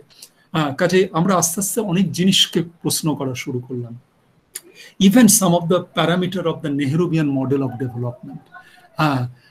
তো এই যে জিনিসগুলো এলো, তো এর মধ্যে একটা নতুন ভাবে আধুনিকতাকে দেখার চিন্তা আসা শুরু হলো।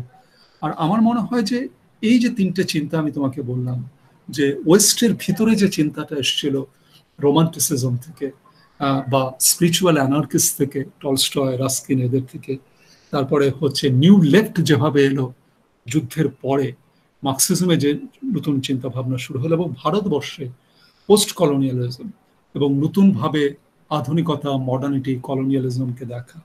আর এটার সাথে সাথে এই তিনটের সাথে সাথে সূত্র বলো, আরেকটা সূত্র হচ্ছে যে যেটা আমার সবসময় ভালো লাগে এবং ওয়ান্ডার, যে হচ্ছে যে আমার সবসময় একটা deep rooted engagement with the other philosophies which are outside academic text, sociology, যেমন হচ্ছে যে ধরো যখন সেই বৃহদারণ্যক উপনিষদের গল্প, যেখানে হচ্ছে জিজ্ঞেস করা হচ্ছে যে লাইট কি, তখন ডিসাইপল বলছে যে the sun is the light. তখন সেট জিজ্ঞেস করছে that when the sun has set, what is the light? Then he says, when the sun has set, the moon is the light. Then he asks, when the moon has disappeared, what is the light? Then he say, fire is the light. Through fire light I can see sun. Then the sage says, when the sun has set, the moon has disappeared, fire extinguished, what is the light? Then he says, speech is the light. Then the sage asks, when the sun set, সূর্য চলে গেছে, চাঁদ নেই আকাশে, আগুন নিভে গেছে, আর speech বন্ধ হয়ে গেছে, তখন what is the light? Then he can say, then the sage says, self indeed is the light. And it is the self that should be contemplated, that should be reflected on, that is thought of. Because self is the world, self is the cosmos, self is the infinite.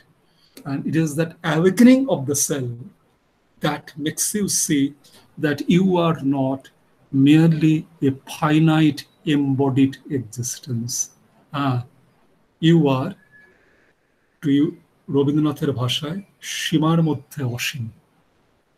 আর যেটাকে religion of ম্যানে Rabindranath বলছেন surplus of man. এবং উনি একটা খুব সুন্দর উদাহরণ দিয়েছেন যে নৌকায় যাচ্ছি, আমি নৌকাটাকে আলো করার জন্য মোমবাতি জ্বালাচ্ছি, মোমবাতি আর ম্যাচস্টিক আমার দরকার, এর প্রয়োজনীয়তা আছে। তারপরে হঠাৎ উপরের দিকে তাকিয়ে দেখি যে আকাশে তো আজকে পূর্ণিমার চাঁদ, তখন ওই মোমবাতিটা আমি নিভিয়ে দিলাম। তখন উনি বলছেন, যে কারণে আমি ম্যাচস্টিক বা মোমবাতি চাই সেই কারণে পূর্ণিমার চাঁদ চাই না, কিন্তু পূর্ণিমার চাঁদ না চাইলেও আমার জীবনটা অপরিপূর্ণ। ম্যাচ বা মোমবাতি আমার ইউটিলিটির জন্য দরকার, পূর্ণিমার চাঁদ আমার ইউটিলিটির জন্য নয়। পূর্ণিমার চাঁদ আমার সীমার মাঝে অসীমের জন্য দরকার। পূর্ণিমার চাঁদটা আমার সারপ্লাস। আর আমার চেতনাটা ওই সারপ্লাসকে যতক্ষণ না সেলিব্রেট করতে পারবে ততক্ষণ আমার রিলিজিয়াসিটি, আমার রিলিজিয়ানটা প্রিস্টের religion. In the poets religion Rabindranath লিখছেন, it's not a religion of the Prince, it's a poets religion.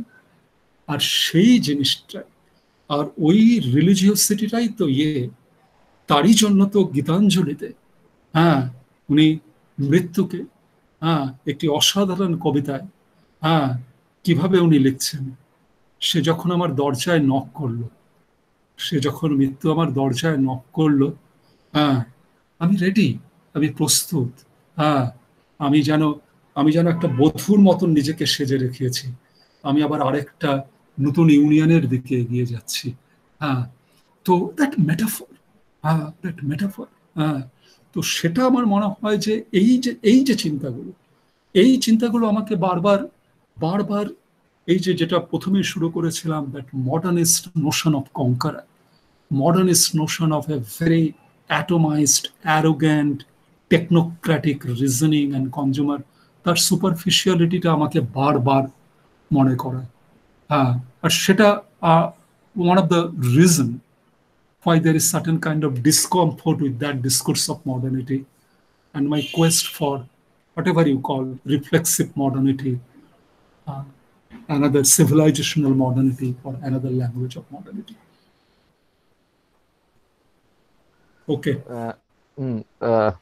আপনার আবার কথা শুনতে শুনতে আমারও আবার রবীন্দ্রনাথের একটা কথা মনে পড়ছিল, আপন হতে বিশ্ব মাঝের বাইরে দাঁড়াতে বলছেন আপনি, এবং সেই চেষ্টা আমাদের রাখতে হবে যে সীমার মাঝে অসীম তুমির কথা বলেছেন, আপন হতে বিশ্ব মাঝের। এবং আরেকটা বৌদ্ধ দর্শনের আরেকটা কথা মনে পড়ছিল, আত্মদীপ ভাব, রবীন্দ্রনাথের ব্যর্থ পানের আবর্জনায় আগুন জ্বালো। তা বেশ কিছু প্রশ্ন এসেছিল, কিন্তু আপনি যে কথাগুলো বলেছেন সেই কথাগুলো অনেকগুলো প্রশ্নের উত্তরই আপনি তার মাধ্যমে দিয়ে দিয়েছেন। কোন স্টুডেন্ট যদি কোনো প্রশ্ন করতে চায় আমি উত্তর দিতে পারি। প্রশ্ন করেছে স্টুডেন্টরা, সেগুলো আপনি মানে অ্যাড্রেস করে দিয়েছেন আর কি, তাই আপনার বক্তব্যের মধ্যে দিয়ে। আচ্ছা, আমি রবীন্দ্রনাথ ভট্টাচার্য, বর্তমান বিশ্ববিদ্যালয়ের পলিটিক্যাল সায়েন্সের হেড অফ দ্য ডিপার্টমেন্ট। আমার একটা প্রশ্ন আছে, আমি কি করতে পারি? হ্যাঁ, নিশ্চয়ই। আমি পাঠকদাকে একটা অসাধারণ বক্তৃতা, এটা তো একদম teacher of the teachers you আর, সুতরাং সেটা বলার কিছু নেই, অসাধারণ বক্তৃতা শুনলাম। আমার দুটো জিনিস জিজ্ঞাসা ছিল। একটা হচ্ছে যে স্টেট মানে একদম প্রারম্ভিক পর্বের যে বক্তৃতা, সেই বক্তৃতার জায়গা থেকে একটা জিনিস আমার মনে হয়েছে যে স্টেট, প্যান্ডেমিক শুরু হলে স্টেট আমাদের সমস্ত লাইফটাকে কন্ট্রোল করতে শুরু করে, মানে ইন্ডিভিজুয়ালকে ভীষণভাবে কন্ট্রোল করতে শুরু করে। এবং এই যে ইন্ডিভিজুয়ালকে কন্ট্রোল করতে শুরু করে, তার ফলে সিভিল সোসাইটি এবং স্টেটের রিলেশনসে একটা সাংঘাতিক ভাবে চেঞ্জ চলে আসে। এবং সেটা যে একটা নতুন ধরনের, যে আমি একটা কথা শুনলাম, মানে খুব ঠিক কথাই তুমি বলেছো যে হার্বার্ট মার্কিউসের ফলস নিডের কথা, এটা ঠিক কথা, ফলস নিডের কথা, কিন্তু একই সঙ্গে আমরা যদি থুকিডিডিস দেখি বা পরবর্তীকালে স্প্যানিশ ফ্লু করবির কথাতে আসি, সবাই দেখাচ্ছেন যে এখানে কিন্তু দু ধরনের টেন্ডেন্সি সিভিল সোসাইটিতে আসে। যেটা বলেছেন যে থুকিডিডিস বলেছেন যে একটা অদ্ভুত ধরনের ললেসনেস সেই মুহূর্তে আসলো, এবং সেই ললেসনেসটা এথেন্সে এসেছিল। তার কারণ হচ্ছে বেসিক্যালি সবাই ভাবতে শুরু করলো যে একটা তো অনেকে চলে গেল, তার জায়গায় অনেক প্রপার্টি চলে আসলো, এবং ভাবতে শুরু করলো এটাই হচ্ছে এই প্লেজারটুকু, ইমিডিয়েট প্লেজারটুকু না নিলে আমার কোনো লাভ নেই, সুতরাং ইমিডিয়েট প্লেজার। সুতরাং যেটা আমরা ফলস নিড বলে ছেড়ে দিচ্ছি, আর একদিকে বেশ কিছু লোক কিন্তু ইমিডিয়েট প্লেজারের জায়গায় এই জায়গাটাকে অনেক ভয় ধরবার চেষ্টা করে যে এটাই হচ্ছে লাইফ, সুতরাং আর বেশি দিন বেঁচে লাভ নেই, যেটুকু আমার কাছে আছে সেটুকুই ভোগ করো। সুতরাং একদিকে ফলস নিডের কথাও আছে, কিন্তু অন্যদিকে এই বিষয়টাও সম্পর্কে আমার মনে হচ্ছে যে এটা একটু যদি আলোকপাত করা হয় সেটা একটা। দ্বিতীয় আর একটা প্রশ্নের ব্যাপার হচ্ছে যে প্যান্ডেমিকের কি কোনো কালচারাল ন্যারেটিভ আছে যেটা ফ্যাসিজমের যে জায়গাটা ফিরে আসছে, প্যান্ডেমিকের এই মেডিকেলাইজেশন অফ নেশন, এর মাধ্যমে কি কোনো প্যান্ডেমিকের কালচারাল ন্যারেটিভ, যেমন স্প্যানিশ ফ্লুতে মেডিকেলাইজেশন অফ নেশনে একটা নেশন বিল্ডিং হয়েছিল বলে ডেভিস বলছেন, ঠিক তেমনি কি এখানেও কোনো একটা প্যান্ডেমিকের মাধ্যমে একটা কালচারাল ন্যারেটিভ তৈরি হচ্ছে, যার মাধ্যমে আমরা বলতে পারি মেডিকেলাইজেশন অফ নেশনের মাধ্যমে একটা নতুন ন্যারেটিভ তৈরি হচ্ছে। আর থার্ড একটা পয়েন্ট আছে যেটা আমি এক্ষুনি শুনলাম এবং সেটা রিয়াক্ট করতে ইচ্ছা করলো বা রেসপন্ড করতে ইচ্ছে করলো, যে পাইলট কানে বিটোফেন চালিয়ে ইরাকের উপর বোমা ফেলছে, তাকে কি আমরা অ্যাগ্রেসিভ বা ভায়োলেন্স আদৌ বলবো? সেটা ডিহিউম্যানাইজড, কিন্তু ভায়োলেন্সে তো একটা সাবজেক্ট থাকে যার সঙ্গে আমার একটা এনগেজমেন্ট আছে, যেখানে কোনো এনগেজমেন্টই নেই সে তো অ্যাগ্রেসিভ বিহেভিয়ারই নয়, সেটা তো ডিহিউম্যানাইজড ব্যবহার। সে মরুভূমিতেই ফেলুক সমুদ্রে ফেলুক তার কাছে সমান। সুতরাং যেখানে সে ইন্টারাক্ট করছে না সেটা আদৌ সেটাকে ভায়োলেন্স বলা যায় কিনা, সেটাকে আদৌ অ্যাগ্রেশন বলা যায় কিনা, সেটা ডিহিউম্যানাইজড, অফকোর্স ডিহিউম্যানাইজড, কিন্তু সেটা আদৌ অ্যাগ্রেশন বা ভায়োলেন্স কিনা, এই তিনটে প্রশ্ন আমি একটু শুনতে চাই। অসাধারণ বক্তৃতা, খুব সমৃদ্ধ হলাম, ভীষণভাবে বহুদিন পরে শুনলাম, কিন্তু অসাধারণভাবে সমৃদ্ধ হলাম। Thank you. না না, ধন্যবাদ বিপ্লব বাবু, ধন্যবাদ। আমার মনে হয় যে শুনতে পাচ্ছেন তো? হ্যাঁ, আমি একটু ইন্টারাপ্ট করছি, বলছি আপনার প্রশ্নগুলো চ্যাট বক্সে লিখে দিন আর ভিডিওটি অফ করে দিন আপনার, আর অডিও প্রবলেম হবে। এবং দ্বিতীয়ত আপনারা চ্যাট বক্সে কোশ্চেনটা করুন, কারণ আর প্রশ্নটা সংক্ষিপ্ত করবেন, প্রশ্নটা অনেক বড় হয়ে গেলে খুব মুশকিল বক্তার পক্ষে। আচ্ছা, এবার শুরু করি দেবশ্রী। হ্যাঁ হ্যাঁ হ্যাঁ, না বিপ্লব বাবু খুব ভালো প্রশ্ন করেছেন, তিনটে প্রশ্ন, মানে এটা প্রশ্ন উত্তর নয়, এটা তো আমরা সবাই আলোচনার মধ্যে দিয়ে যাই, আমি জানি না আমার উত্তর আছে কিনা, তবে হচ্ছে তিনটে প্রশ্নই আমার খুব ভালো লেগেছে এবং আমাকে প্রচন্ডভাবে ভাবিয়েছে এই তিনটে প্রশ্ন। যে একটা প্রশ্ন যেটা দেবশ্রীও করেছিল, যার সাথে বিপ্লব বাবুরও প্রশ্নের যোগাযোগ আছে, যে প্যান্ডেমিকের পরে বিপ্লব বাবু নয়, রবীন্দ্রনাথ ভট্টাচার্য। হ্যাঁ, তো প্যান্ডেমিকের পরে হচ্ছে কিভাবে আমরা সমাজটা কিভাবে দেখছি এবং সমাজের কি রূপ হবে। আমার মনে হয় যে একটা কথা যেটা এই প্রশ্নের মধ্যে এসছে, যে একটা পসিবিলিটি যেটা প্রচন্ডভাবে আমরা দেখতে পাচ্ছি, যে we might move towards more and more surveillance society, একটা অথরিটেরিয়ান সার্ভিলেন্স সোসাইটির দিকে উই মাইট মুভ। আর সেটা হবে also through the logic of increasing মেডিকেলাইজেশন, আর তারপরে the associated logic of exclusion and separation. এবং সেটা আরোগ্য সেতু থেকে হোক, অ্যাপ থেকে হোক, এবং কন্ট্রোলিং মেকানিজম থেকে হোক, that surveillance, already we are in a surveillance society, and now pandemic is yet another reason, another excuse for the state to intensify its surveillance machinery further. So we might move towards surveillance society more, and that to my mind would be really tragic, because pandemic in a way is teaching us another lesson, which Debashri is also saying, that we are interconnected. interconnected not only with people across nations, we are interconnected with the cosmos, with the nature. The way we have engaged with the nature, the way we have looked at our developmental model, everything today is the time to question it, to interrogate. We have to rethink life. We have to rethink our relationships. And if there is only one thing that at this moment pandemic teaches us, that nothing matters more in life than the ecstasy of human touch. That ecstasy of human touch, no technology, no virtual reality can replace that human touch.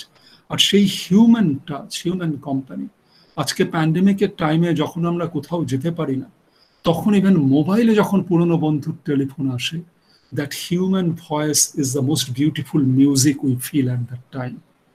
When you are here only about death, statistics, infection, crowded crematoriums, no dignity to dead bodies, আর তখন একটা পুরনো বন্ধুর যখন telephone আসে, তখন আমরা অনুভব করতে পারি যে বন্ধুটাকে ভুলে গেছিলাম এতদিন। আমরা অনুভব করতে পারি that's the biggest treasure of life. এই জিনিসটা বারবার, যেটা আমি বললাম, যে আমি যখন হঠাৎ করে মনে হলো আমার 40 বছর আগে পড়ানো আমার পুরনো স্কুলের অঙ্ক মাস্টারমশাইয়ের সাথে আমি গল্প করব, উনি আজাদ হিন্দ ফৌজের গল্পটা কিভাবে অঙ্কের ক্লাসে বলেছেন। That's the best music. Doctors can give me the pills to postpone death, and only the love that makes death meaningful.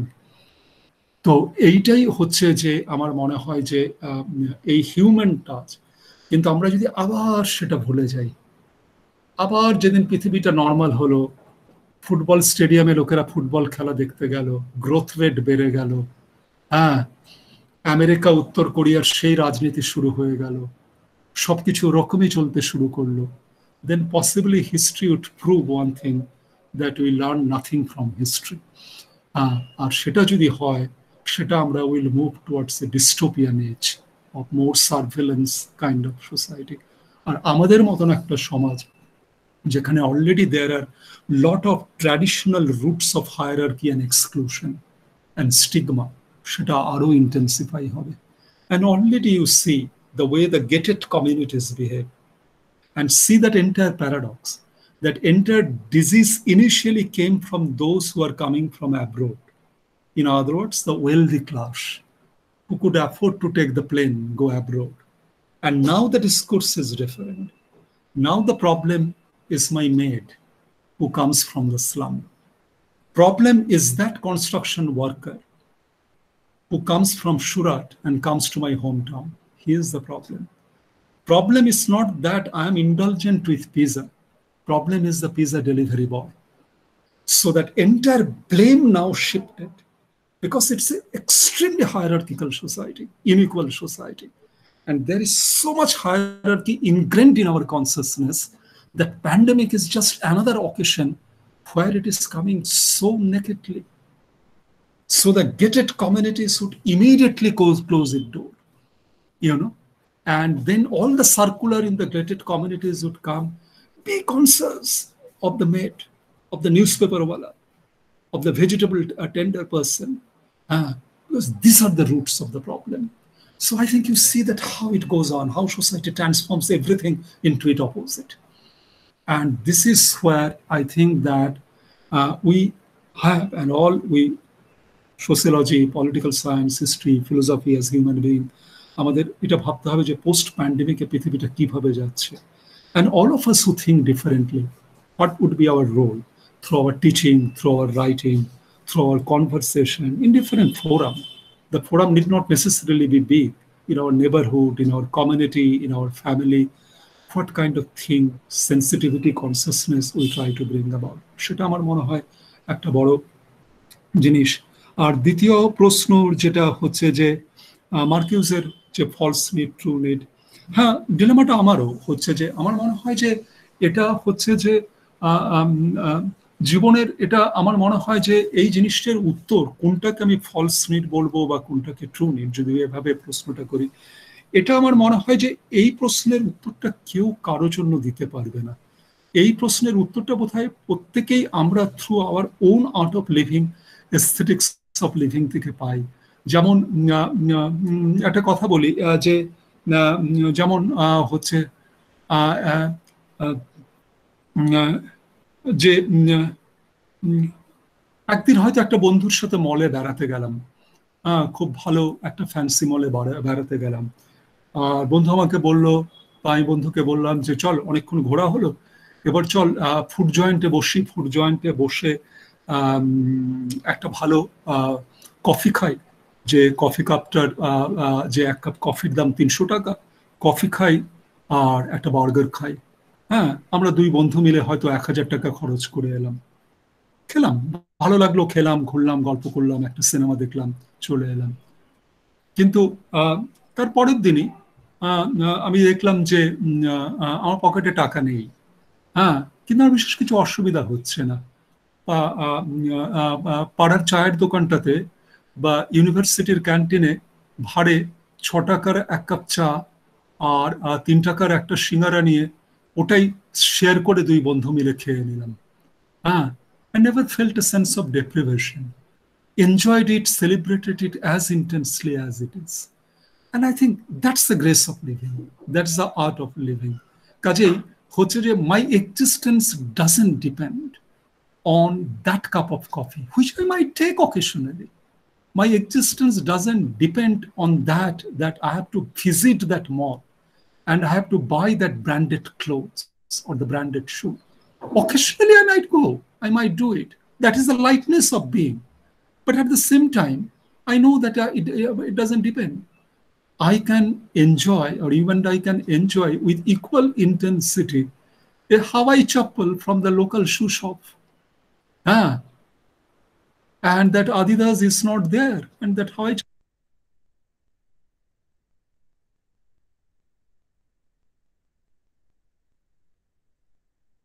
যাচ্ছে না, যাচ্ছে না স্যার, শোনা যাচ্ছে না। এবার হ্যাঁ, ঠিক আছে।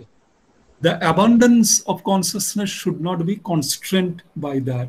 সেটা আমার মনে হয় যে সেটা আমাদের জীবন, যে আমাদের প্রত্যেককে আমাদের জীবন থেকে উত্তরটা পেতে হবে, যে কিভাবে আমরা ওই সাটল জিনিসটা বুঝতে পারবো। যে এটা অনেকটাই এরকম, যেমন হচ্ছে যে আমি কখনো কখনো স্টুডেন্টদের বলি, বাচ্চাদের বলি যে আমরা তো সবাই খুব এখন মোবাইল ইন্ডিউসড জেনারেশন। তো আমি কখনো কখনো বলি যে আচ্ছা, একদিন তোমাদের একটা টাস্ক দিচ্ছি, পরের দিন ক্লাসে এসে বলো যে একটা দিন তোমরা পুরো মোবাইল অফ করে রেখো। হ্যাঁ, পুরো mobile, no WhatsApp, no mobile, no email. একদিন অফ করে রেখে পরের দিন অভিজ্ঞতাটা বলো কেমন। 90% can't do it. Now 10% do it, and 10%-এর মধ্যে কিছু কিছু বলে যে স্যার থ্যাংক ইউ, হ্যাঁ আপনি বলেছিলেন, থ্যাংক ইউ, কিছুক্ষণ খারাপ লাগছিল, অসুবিধা হচ্ছিল, ছটফট হচ্ছিল, মনে হচ্ছিল এখনই খুলি, কি ভাইরাল গেছে ওটা দেখি, ফেসবুকে শেয়ার করি, ইউটিউবে কি এসছে এটা দেখি। কিন্তু তারপরে আস্তে আস্তে অনেক মাথাটা হালকা হলো, একটু শান্ত শান্ত লাগছিল নিজে। আর অনেক দিন পরে স্যার আমি আমার হার্টবিটের শব্দ পেয়েছি। আমার হার্টবিটের শব্দ পেয়েছি, এর শব্দই তো পেতাম না। কারণ সবসময় তো মোবাইলের রিল। আর অনেক দিন পরে হচ্ছে হাঁটতে গেছিলাম, গোধূলি লগ্ন দেখেছি, গোধূলি লগ্নটাকে অনুভব করতে পেরেছি অনেক দিন পরে। ভুলে গেছিলাম ওগুলো হয়, ওগুলো হয়, হঠাৎ করে নিজেকে পেলাম। And then I realized that mobile may be a need, but 24 hours indulgence with mobile is a false need. That's a false need. But mobile is a need. But 24/7 indulgence with mobile is a false need. Now, সেই জিনিসটা আমার মনে হয় এটা জীবনের, এটা জীবন। মানে আমরা বাবা মা দাদা ভাই বন্ধু দিদি মাস্টারমশাই, we could play as a catalyst, কিন্তু আলটিমেটলি প্রত্যেক মানুষ তার নিজের ভাবে নিজের জীবনের গল্পটাকে তৈরি করে, বানায়, জীবনটাকে অনুভব করে। আমাদের রোলটা ক্যাটালিস্ট, আমাদের রোলটা বিভিন্ন পসিবিলিটির কথা বলা, হ্যাঁ, তারপরে কে কিভাবে নেবে, কে কিভাবে করবে, সেটাই সেটাই আমার মনে হয় যে সেভাবেই আহ, উম, মানে আমি জিনিসটাকে দেখতে চাইবো। ধন্যবাদ। স্যার, শেষ দুটো প্রশ্ন কি নেব? দুটো প্রশ্ন আছে, নেব? হ্যাঁ, হ্যাঁ, হ্যাঁ, হ্যাঁ। আচ্ছা, শেষ দুটো প্রশ্ন আমরা নিচ্ছি, তারপর আমরা এই সভার সমাপ্তি ঘোষণা করব।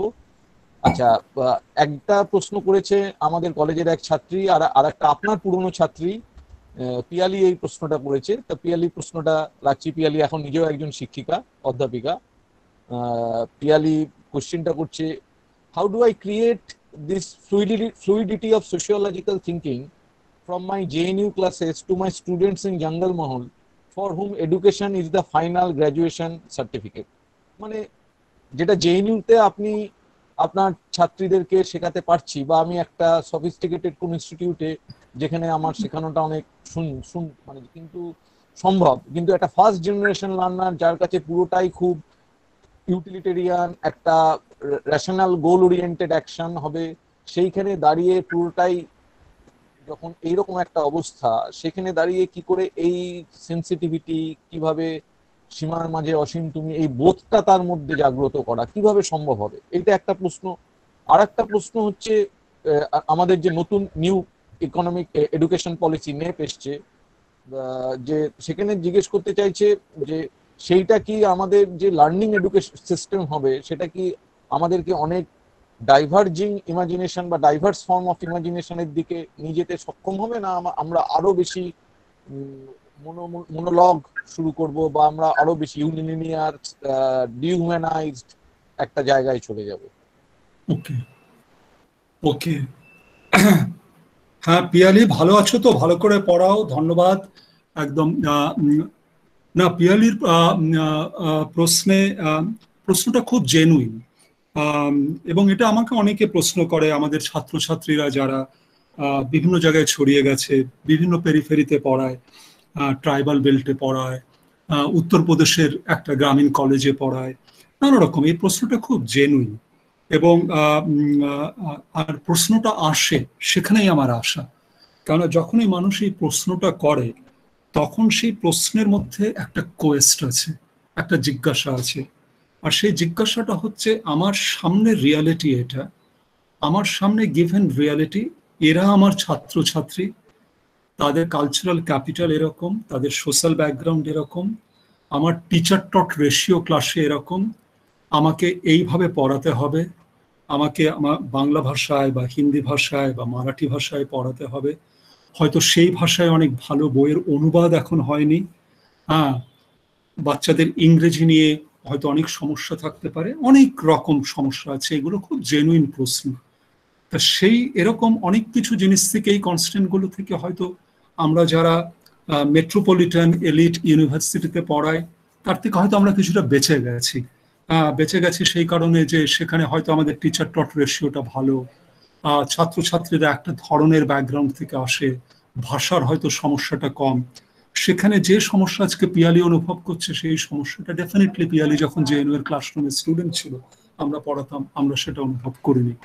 কাজেই পিয়ালির প্রশ্ন খুব জেনুইন প্রশ্ন। শুধু একটা কথাই আমি বলবো, যে কথাটা আমার মনে হয় যে সমস্ত শিক্ষককে মনে রাখা উচিত প্রতিদিন, আর প্রতিদিনটা হচ্ছে আর্ট অফ পসিবিলিটি। এবং একটা সময় যখন কলেজে পড়তাম, যখন খুব ফুটবল খেলা দেখতাম, কলকাতার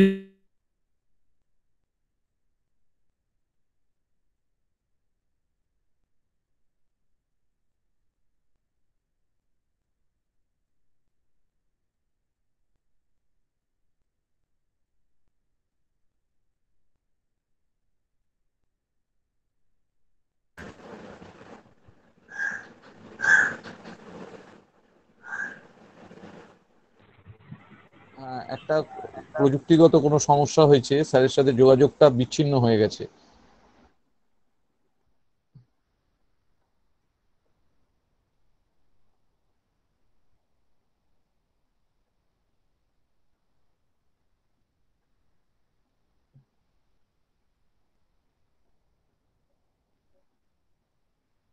আপনারা একটু ধৈর্য ধরুন, যোগাযোগটা প্রযুক্তিগত কারণে বিচ্ছিন্ন হয়ে গেছে।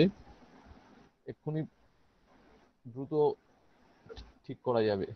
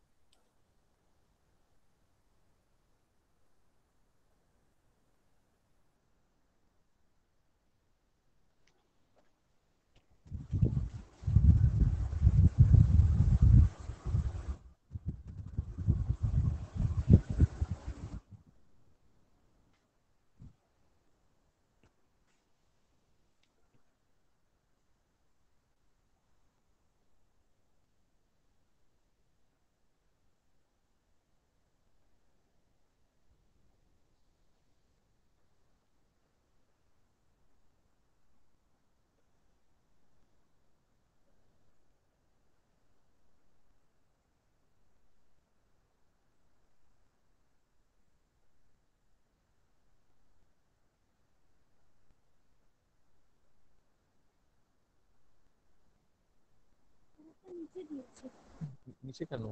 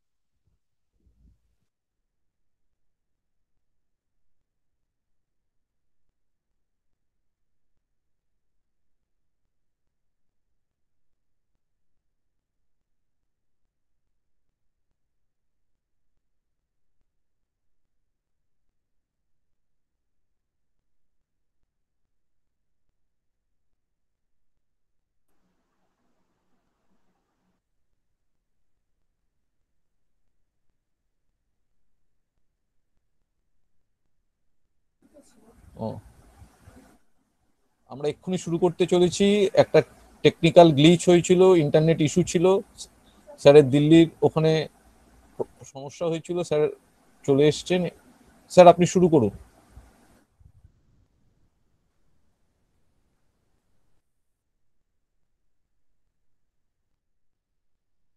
স্যার আপনার মিউট করা আছে।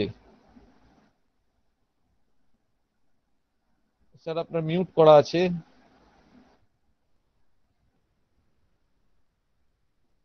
স্যার আপনার নেটটাই মিউট করে দেওয়া আছে, আপনি মিউট আনমিউট করুন। মিউটটা তুমি খুলতে পারবে না?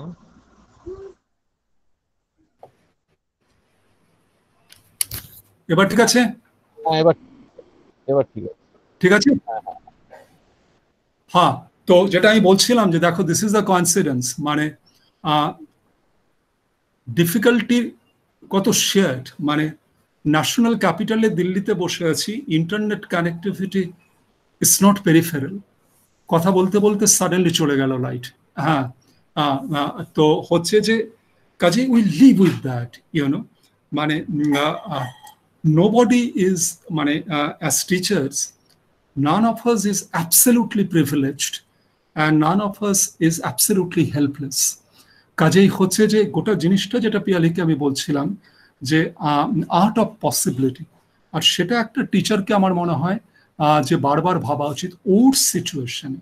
she may not be able to replicate the JNU experiment, but she may come forward with something much more innovative, meaningful, which has meaning in that specific situation, in that specific context. আর সেটার জন্য হচ্ছে যে It also doesn't happen in a day. It might take some time. And it might have its curved trajectory, up and down, disappointment, occasional failures. But I believe that one should keep it alive. সেই বাচ্চাদের narrative, তাদের difficulty, তাদের গল্প, তাদের জীবন থেকে, তাদের biography থেকে, তাদের সোসিওলজিকে করা। কাজে সেই যে জিনিসটা, সেটা যখন ও স্টুডেন্টদের সাথে আরো ভালো করে পিয়ালি এনগেজ করবে, বাচ্চাদের বোঝার চেষ্টা করবে, তখন সেই বাচ্চাগুলোই হবে এক একটা স্টোর অফ নলেজ, ইনফরমেশন। সে হয়তো ইপিডব্লিউ ভাষায় কথা বলতে পারবে না ক্লাসে, সে তোমার ওই শব্দগুলো জানে না, অ্যানোমি, এলিনেশন, ডিসএনচ্যান্টমেন্ট, পাওয়ার ডিসকোর্স, এই শব্দগুলো জানে না, হ্যাঁ, কিন্তু অন্য কিছু জানে। হ্যাঁ, ও জানে গ্রামের গল্প, ও জানে ওখানে ওখানে গ্রামের হায়ারার্কি, ও জানে, ও জানে ওখানে ক্ষেতের গল্প জানে, ওখানকার লোকাল রাজনীতির কথা জানে, ও জানে ওর পরিবারের স্ট্রাগলের গল্প।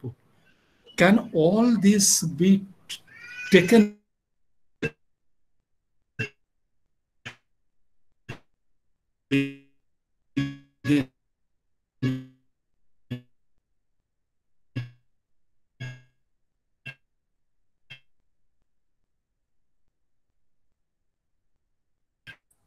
স্যারের একটা ইন্টারনেটের প্রবলেম হচ্ছে। এই শব্দটা এক্সপ্লেন করি, এটার কোনো মানে নেই, এটার কোনো মানে নেই। Yes,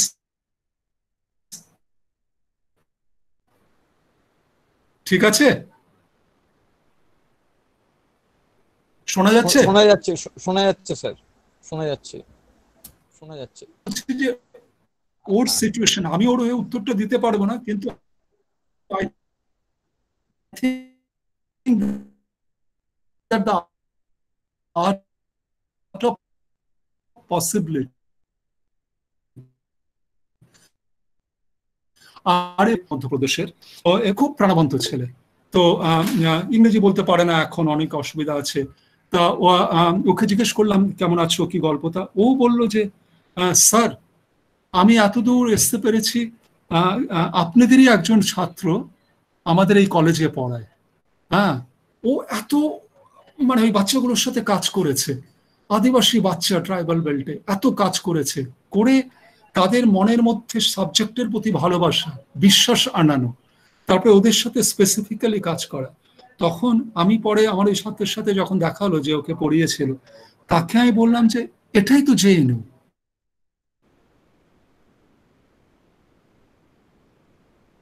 JNU is not that physical space called JNU. It's a tribal belt. JNU is you teaching in the tribal college. আমার মনে হয় যে চ্যালেঞ্জ, এক একটা ডিফারেন্ট স্পেসিফিক ইয়েতে চ্যালেঞ্জ। এটা এরকম হয় না, এটা যদি তুমি অক্সফোর্ডে পিএইচডি করলে আর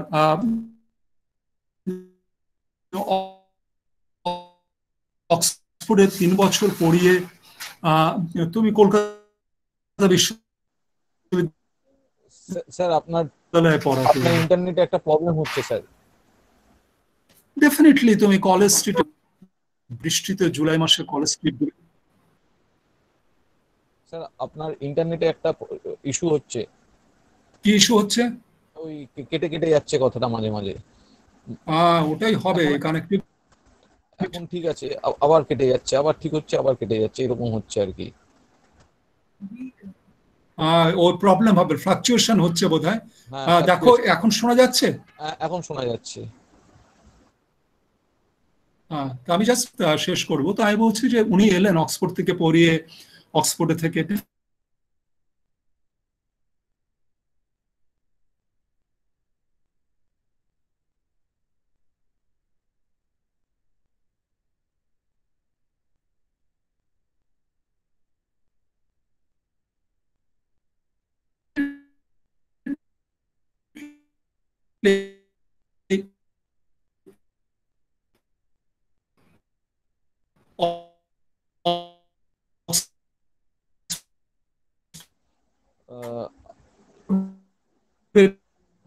যে ইনফ্রাস্ট্রাকচার যে সিচুয়েশন সেটা কলকাতা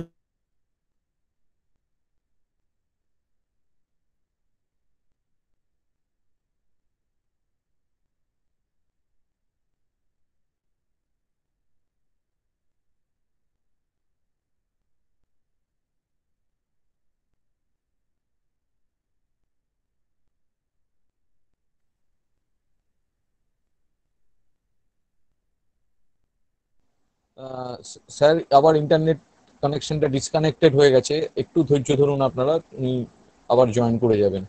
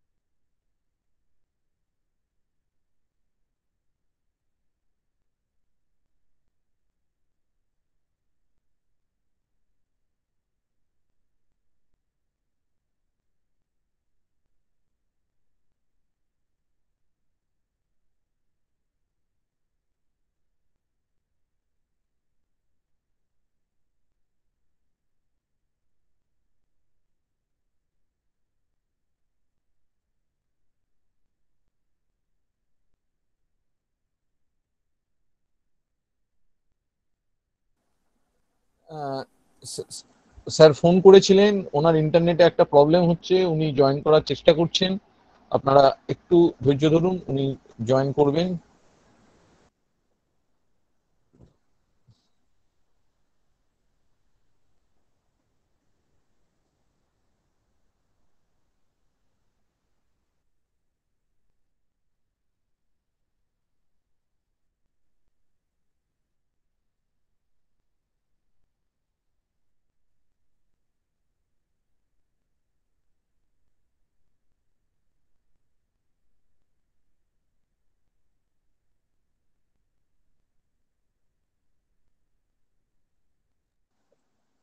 আহ, আমাদের সত্যি দুর্ভাগ্য যে এরকম একটা মুহূর্তে এসে ইন্টারনেট কানেকশন এবং যন্ত্রের যন্ত্রণা যেটা, সেটা আমাদের সহ্য করতে হচ্ছে, এবং আমরা বুঝতে পারছি যে এটা আমাদের হাতে নেই, এবং উনি চেষ্টা করেও যদি না কানেকশনটা হয়, ওনার কিছু করা যাবে না, আমরা কিছু করতে পারবো না। এইবার বিপ্লব ফোন করছে, তার মধ্যে বিপ্লব ফোন করছে। যাই হোক, আপনাদের ফোন করবেন না কেউ আমাকে ব্যক্তিগতভাবে, কারণ আমি ফোনটা এখন ধরতে পারবো না। আহ, এখন প্রযুক্তিগত সমস্যাটা কারোর হাতেই থাকে না, প্রযুক্তিগত সমস্যার জন্য আমাদের এই একটু ধৈর্য ধরতে হবে। আশা করছি উনি জয়েন করতে পারবেন, এবং আমরা আবার সবার প্রায় শেষ লগ্নে উপস্থিত হয়েছি, আমাদের শেষ প্রশ্নে আমরা চলে গেছি, আমরা শেষ করে দেবো সবার মানে খুব শীঘ্রই। আপনারা আমাদের সঙ্গে থাকুন, এতক্ষণ আপনারা সহযোগিতা করেছেন, আর আমাদের সঙ্গে থাকুন, আর কিছুক্ষণ সহযোগিতা করুন, আমরা ওনাকে শেষ মুহূর্তে উনি নিশ্চয়ই জয়েন করতে পারবেন।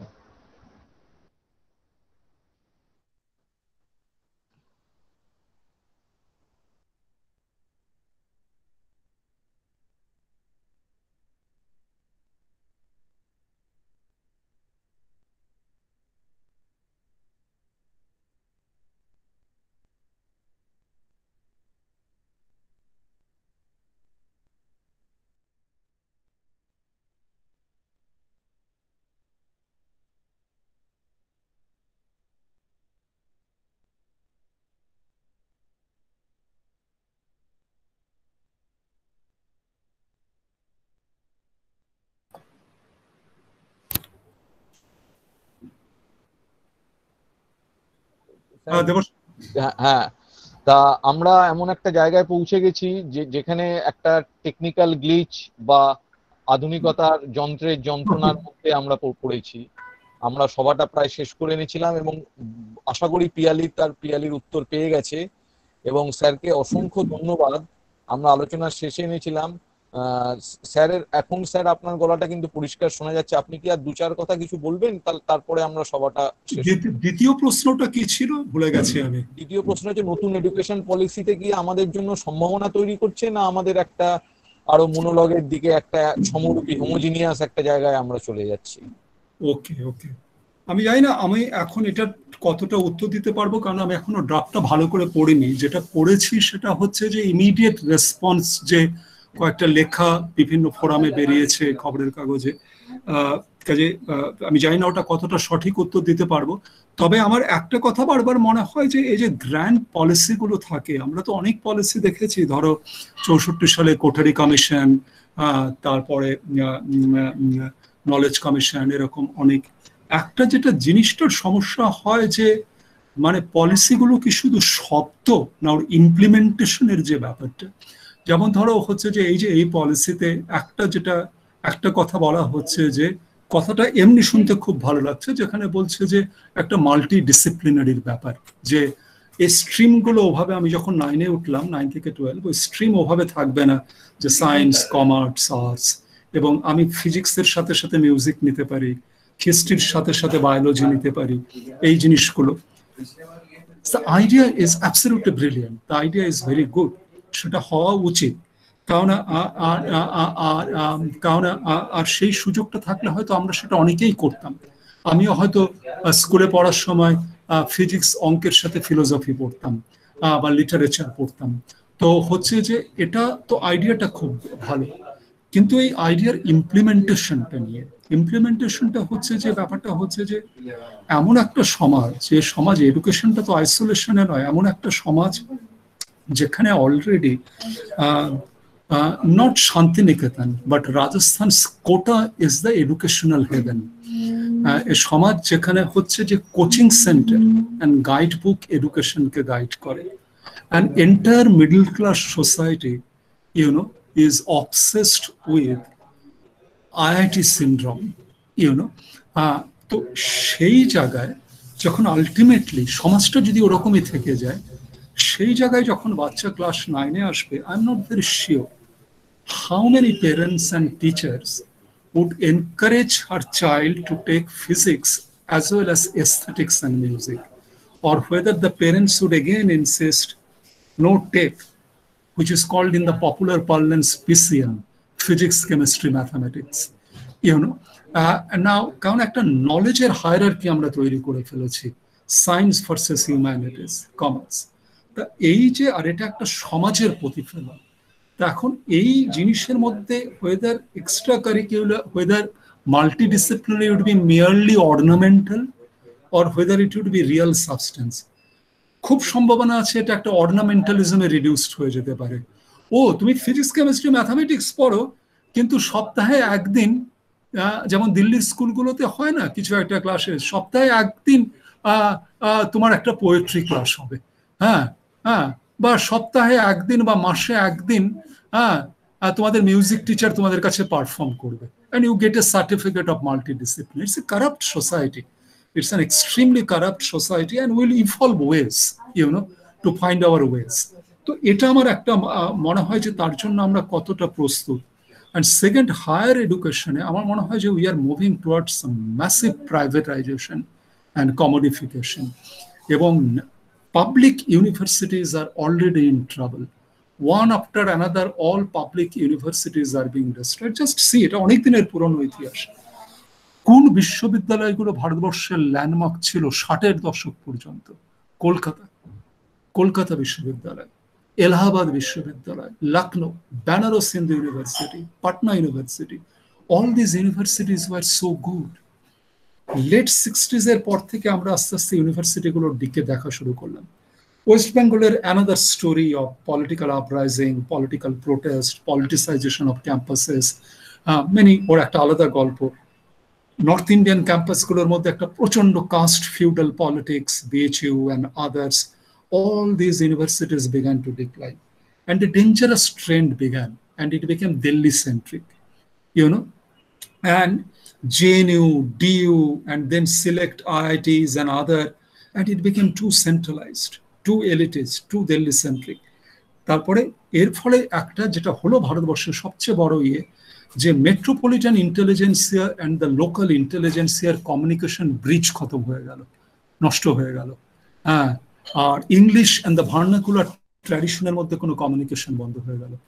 আর এই জিনিসটা আমার মনে হয় ভারতবর্ষের ইন্টেলেকচুয়াল ট্র্যাডিশনকে গ্রো করতে সাহায্য করেনি। Higher education, we need all universities in the remote periphery to excel. We need a university in Jharkhand to excel. We need a university in my own hometown at Malda, where you taught, that to excel. Only then I think we would create a very vibrant culture of learning.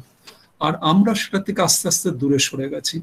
তারপরেও যে কটা public ইউনিভার্সিটিতে কিছু পড়াশোনা হতো, with this regime from Jadavpur to Hyderabad to JNU, all these universities are being attacked again and again. আর আমরা তার সাথে সাথে আমরা দেখছি যে growth of private university, Ashoka, Amity, শিবনাদের, all sorts of universities. আমার মনে হয় নিউ এডুকেশন পলিসি যতটা আমি এখন পড়েছি, it would further promote massive privatisation R foreign ইউনিভার্সিটির campus which it is saying, and that would also come as a severe blow to the culture of Indian public universities, and that entire culture of learning which is embedded in our social milieu, that would be declined. আর এই কমোডিফিকেশনের সাথে আরেকটা জিনিস যুক্ত আছে, যেখানে হচ্ছে যে আমরা বারবার যে জিনিসটা বলি যে ওয়ার্ক ফোর্স, আমাদের ওয়ার্ক ফোর্স তৈরি করতে হবে, কিন্তু আমাদের বারবার একটা কথা ভাবতে হবে, ডেফিনেটলি তুমি চাকরি চাও, আমি চাকরি চাই, চাকরি আমাদের জীবিকা দিয়েছে, চাকরি তো আমাদের সবার চাই। শিক্ষক হিসেবে চাকরি চাই, ইঞ্জিনিয়ার হিসেবে চাকরি চাই, ডাক্তার হিসেবে চাকরি চাই, ঐতিহাসিক হিসেবে চাই, দার্শনিক হিসেবে চাই, চাকরি আমাদের চাই বেঁচে থাকার জন্য, জব আমাদের চাই। আর শিক্ষা ডেফিনেটলি আমাদের ওভাবে উপযুক্ত করবে, যাতে আমি যখন আমাকে নিশ্চয়ই ইউনিভার্সিটি ইতিহাস ওভাবে পড়াবে, কালকে যদি আমাকে ইউনিভার্সিটিতে গিয়ে ইতিহাস পড়াতে হয় আমি পড়াতে পারি। আমাকে ইউনিভার্সিটি ওইভাবে ইঞ্জিনিয়ারিং পড়াবে, কালকে যখন আমি একটা চাকরিতে জয়েন করব সিভিল ইঞ্জিনিয়ার হিসেবে, আমি যাতে ব্রিজটা বানানোর প্ল্যানটা ঠিক করে বানাতে পারি। ডেফিনেটলি আমাকে তো সেই ইউনিভার্সিটি ইনস্টিটিউশনের রেসপন্সিবিলিটি আছে, কিন্তু university is something more also. It is not merely for producing workforce, it is also for something else. And that something else is what we were talking about. Something else is that awakening, critical consciousness, philosophy, deep understanding of the cosmos, social reality. কাজেই হচ্ছে যে fundamental physics পড়ে আমি চাকরি নাও পেতে পারি, আমি hotel management পড়ে চাকরি পেতে পারি, কিন্তু যদি ইউনিভার্সিটি ফিজিক্স অনার্স হটিয়ে দেয় আর শুধু হোটেল ম্যানেজমেন্টের ডিপার্টমেন্ট রাখে আর ফ্যাশন ডিজাইনের ডিপার্টমেন্ট রাখে, then university would no longer be a university. It would become merely a polytechnic. A university, because of its very nature, ought to be a place where in the university canteen, in the Kolkata University canteen, you would find a Sanskrit professor, a professor of radio physics, and a professor of physics and a professor of literature having a cup of tea together. And they are talking, they are discussing. That is what university is, the plurality of knowledge traditions, the universe of knowledge. And সেই জিনিসটাকে যদি আমরা খুব একদম skill oriented, job oriented learning এর এমফাসিসে ওটাকে নিয়ে আসি, then it would damage lot of the role that liberal universities have to play. আর তার জন্য আমার মনে হয় যে পাবলিক ইউনিভার্সিটিজের প্রচন্ড দরকার আছে। পাবলিক ইউনিভার্সিটিজ, আমি নিজেকে ভাবি যে thanks, because when we grew up there were lot of public institution, good public institution, বড় পরিবার, বাবা একমাত্র চাকরি করতেন, সরকারি চাকরি। সেই সময়ে যদি পাবলিক ইউনিভার্সিটি এবং ভালো স্কুল কলেজ পাবলিক না থাকতো, তাহলে আমাদের পড়াশোনা হতো না। এত বড় ভাই বোন, কি অসাধারণ গভর্নমেন্ট স্কুলগুলো ছিল। তুমি তোমার বাবার কাছেও গল্প শুনবে, খুলতাম হায়ার সেকেন্ডারির সময়। Hindu school, hair school, Ballygunge government school, টাকি high school, Cooch Behar Jenkins school, Malda জেলা স্কুল, জলপাইগুড়ি জেলা স্কুল, মার্ভেলাস স্কুল। হ্যাঁ, হ্যাঁ, 2 টাকা ফিস ক্লাস 11-এ। হ্যাঁ, তার মধ্যে টিফিনও দিত মাঝে মাঝে। তো সেই জেলা স্কুল থেকে আমরা পড়েছি। আর যে শিক্ষকদের গল্প তো বললাম, এত ভালো ভালো শিক্ষক, ভাগ্যিস ছিল। প্রেসিডেন্সি কলেজে এলাম, হিন্দু হস্টেলে থাকতাম। হ্যাঁ, 75 টাকা সেই জমানায়, 74-75 সালে। হ্যাঁ, ভাত ডাল তরকারি, মাছের ঝোল, রাতে রুটি মাংস। হ্যাঁ, আর যতটা মানি অর্ডারের পরে যে টাকা বাকি থাকতো, বই কেনা আর মৌচাক আর পুটিরামে কচুরি আর মিষ্টি আর সন্তোষের দই কলেজ রো থেকে খাওয়া। হ্যাঁ, তো ভাগ্যিস পাবলিক ইনস্টিটিউশন ছিল। জেএনইউতে এলাম, মিউনিসিপ্যালিটি স্কুলের ফিজের চাইতেও ফিস কম। হ্যাঁ, আর অসাধারণ অসাধারণ টিচার। যদি ওই জিনিস হতো যে আমাকে শিবনাদারে পড়তে হবে, আমাকে অ্যামিটি স্কুলে পড়তে হতো, তাহলে আজকে তোমার সামনে সেই কথাগুলো বলতে পারতাম না। Thanks to public university, public school, public institution, and a democratic welfare society has to fight for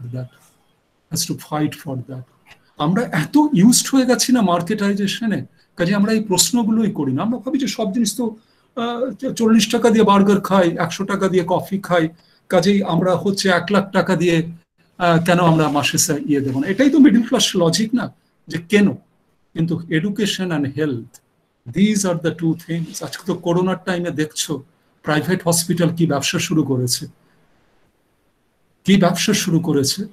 হ্যাঁ, দিল্লির কিছু প্রাইভেট হসপিটালের গল্প, immediately you deposit 5 lakh rupees in cash and then your bill can go up to 15 to 20 lakh. তো আমি Times and গার্ডিয়ানে প্রচুর লেখা পড়ছি, যেখানে ব্রিটিশ হেলথ সিস্টেম নিয়ে lot of people R arguing it is time now, corona has taught us to revive the public health system again. Absolutely public health system, health and education. আমার মনে হয় new education পলিসির its agenda is implicit in a neoliberal market kind of a thing.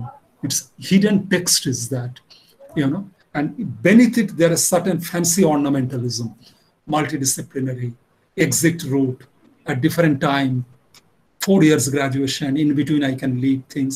These are, I think, that mere ornamentalism. And beneath it lies the essential privatization, commodification, kind of education, and it would further already an unequal society.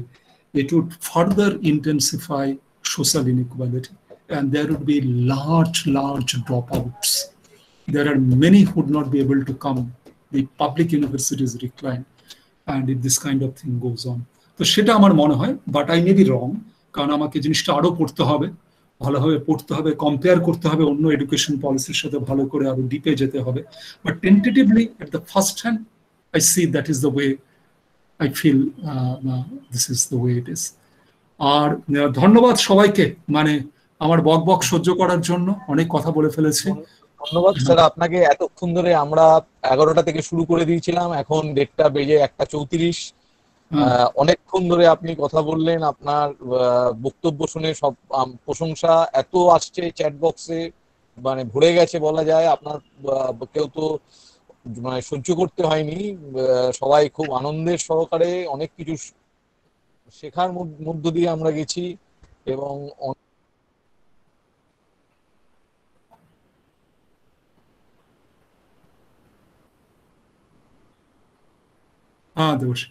হ্যাঁ, নতুন কথা আমরা জানতে পারছি, আরো পারবো, এবং আমরা অপেক্ষা করে থাকি আপনার বইয়ের জন্য। এবং একটা তুচ্ছ জায়গা থেকে কি করে অসাধারণ জায়গায় পৌঁছানো যায়, তুচ্ছতার মধ্যেও যে একটা সৌন্দর্য আছে, সেটা আপনার কাছ থেকে শেখার আমরা শিখছি। আমি ধন্যবাদ জ্ঞাপন করতে চাই আমাদের কলেজের অধ্যক্ষাকে, যার সাহায্য সহযোগিতা ছাড়া আমরা এই 4টে ওয়েবিনার করলাম, আজকে এটা নিয়ে করতে পারতাম না।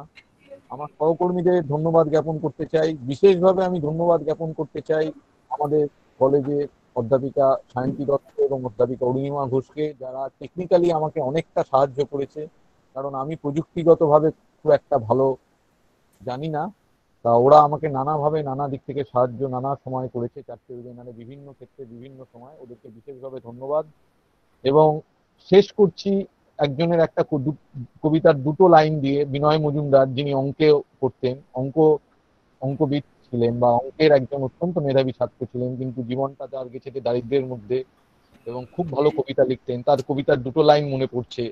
চিরদিন একা একা অবরোধ থেকে বুঝিনি কথারা থাকে অতি দূর নক্ষত্রের দেশে। স্যারের কথা শুনে আজকে আমার মনে পড়ছিল, বুঝিনি কথারা থাকে অতি দূর নক্ষত্রের দেশে। তা এই কথা অতি দূর নক্ষত্রের দেশে যে কথা, তাকে তার কান পেতে তাকে শোনার যে পদ্ধতি বা কিভাবে শুনবো রবীন্দ্রনাথের কথা আমি কান পেতে রই, সেটা স্যারের কাছ থেকে শিখলাম। এবং এটা শিখতে হয়, এটা উপলব্ধি করতে হয়, এটা অনুভব করতে হয়। স্যারকে অসম্ভব ধন্যবাদ, অসংখ্য ধন্যবাদ। সবাইকে আপনাদের ধন্যবাদ। আপনারা সবাই ভালো থাকবেন, সুস্থ থাকবেন, এবং আমরা ভবিষ্যতে আবার আশা করছি স্যারকে আমাদের সঙ্গে পাবো। এবং আমাদের কলেজে স্যারের যাওয়ার ইচ্ছে প্রকাশ করেছেন, আমাদের কলেজের ক্যান্টিনে স্যারকে পাবো, আমরা নানা রকম গল্প করব, আড্ডা মারবো। এবং এই বলে সবার কাছ থেকে বিদায় নিচ্ছি। সবাই ভালো থাকুন, সুস্থ থাকুন। Thank you Devarshi. যদি কলকাতায় এই মুহূর্তে কলেজ স্ট্রিটে থাকতাম না, তাহলে জাস্ট এত একটা সুন্দর তোমাদের সাথে দেখা হলো, গল্প হলো, তারপরে চট করে আনন্দে দৌড়ে চলে যেতাম সূর্য সেন স্ট্রিটে ফেভারিট কেবিনে। আর সেই ছাত্র জীবনের ফেভারিট কেবিনের চা আর করা টোস্ট, হ্যাঁ, গোলমরিচ দিয়ে, হ্যাঁ, সেটা খেতাম। সেটা খেয়ে তারপরে ফিরতাম। মানে অসাধারণ ভালো লাগলো। আর খুব ভালো করে থেকো। আর আপনাদের সবাইকে আমার প্রীতি ও শুভেচ্ছা, ধন্যবাদ। ভালো থাকবেন। আর নমস্কার, নমস্কার। Thank you. ধন্যবাদ স্যার। ধন্যবাদ।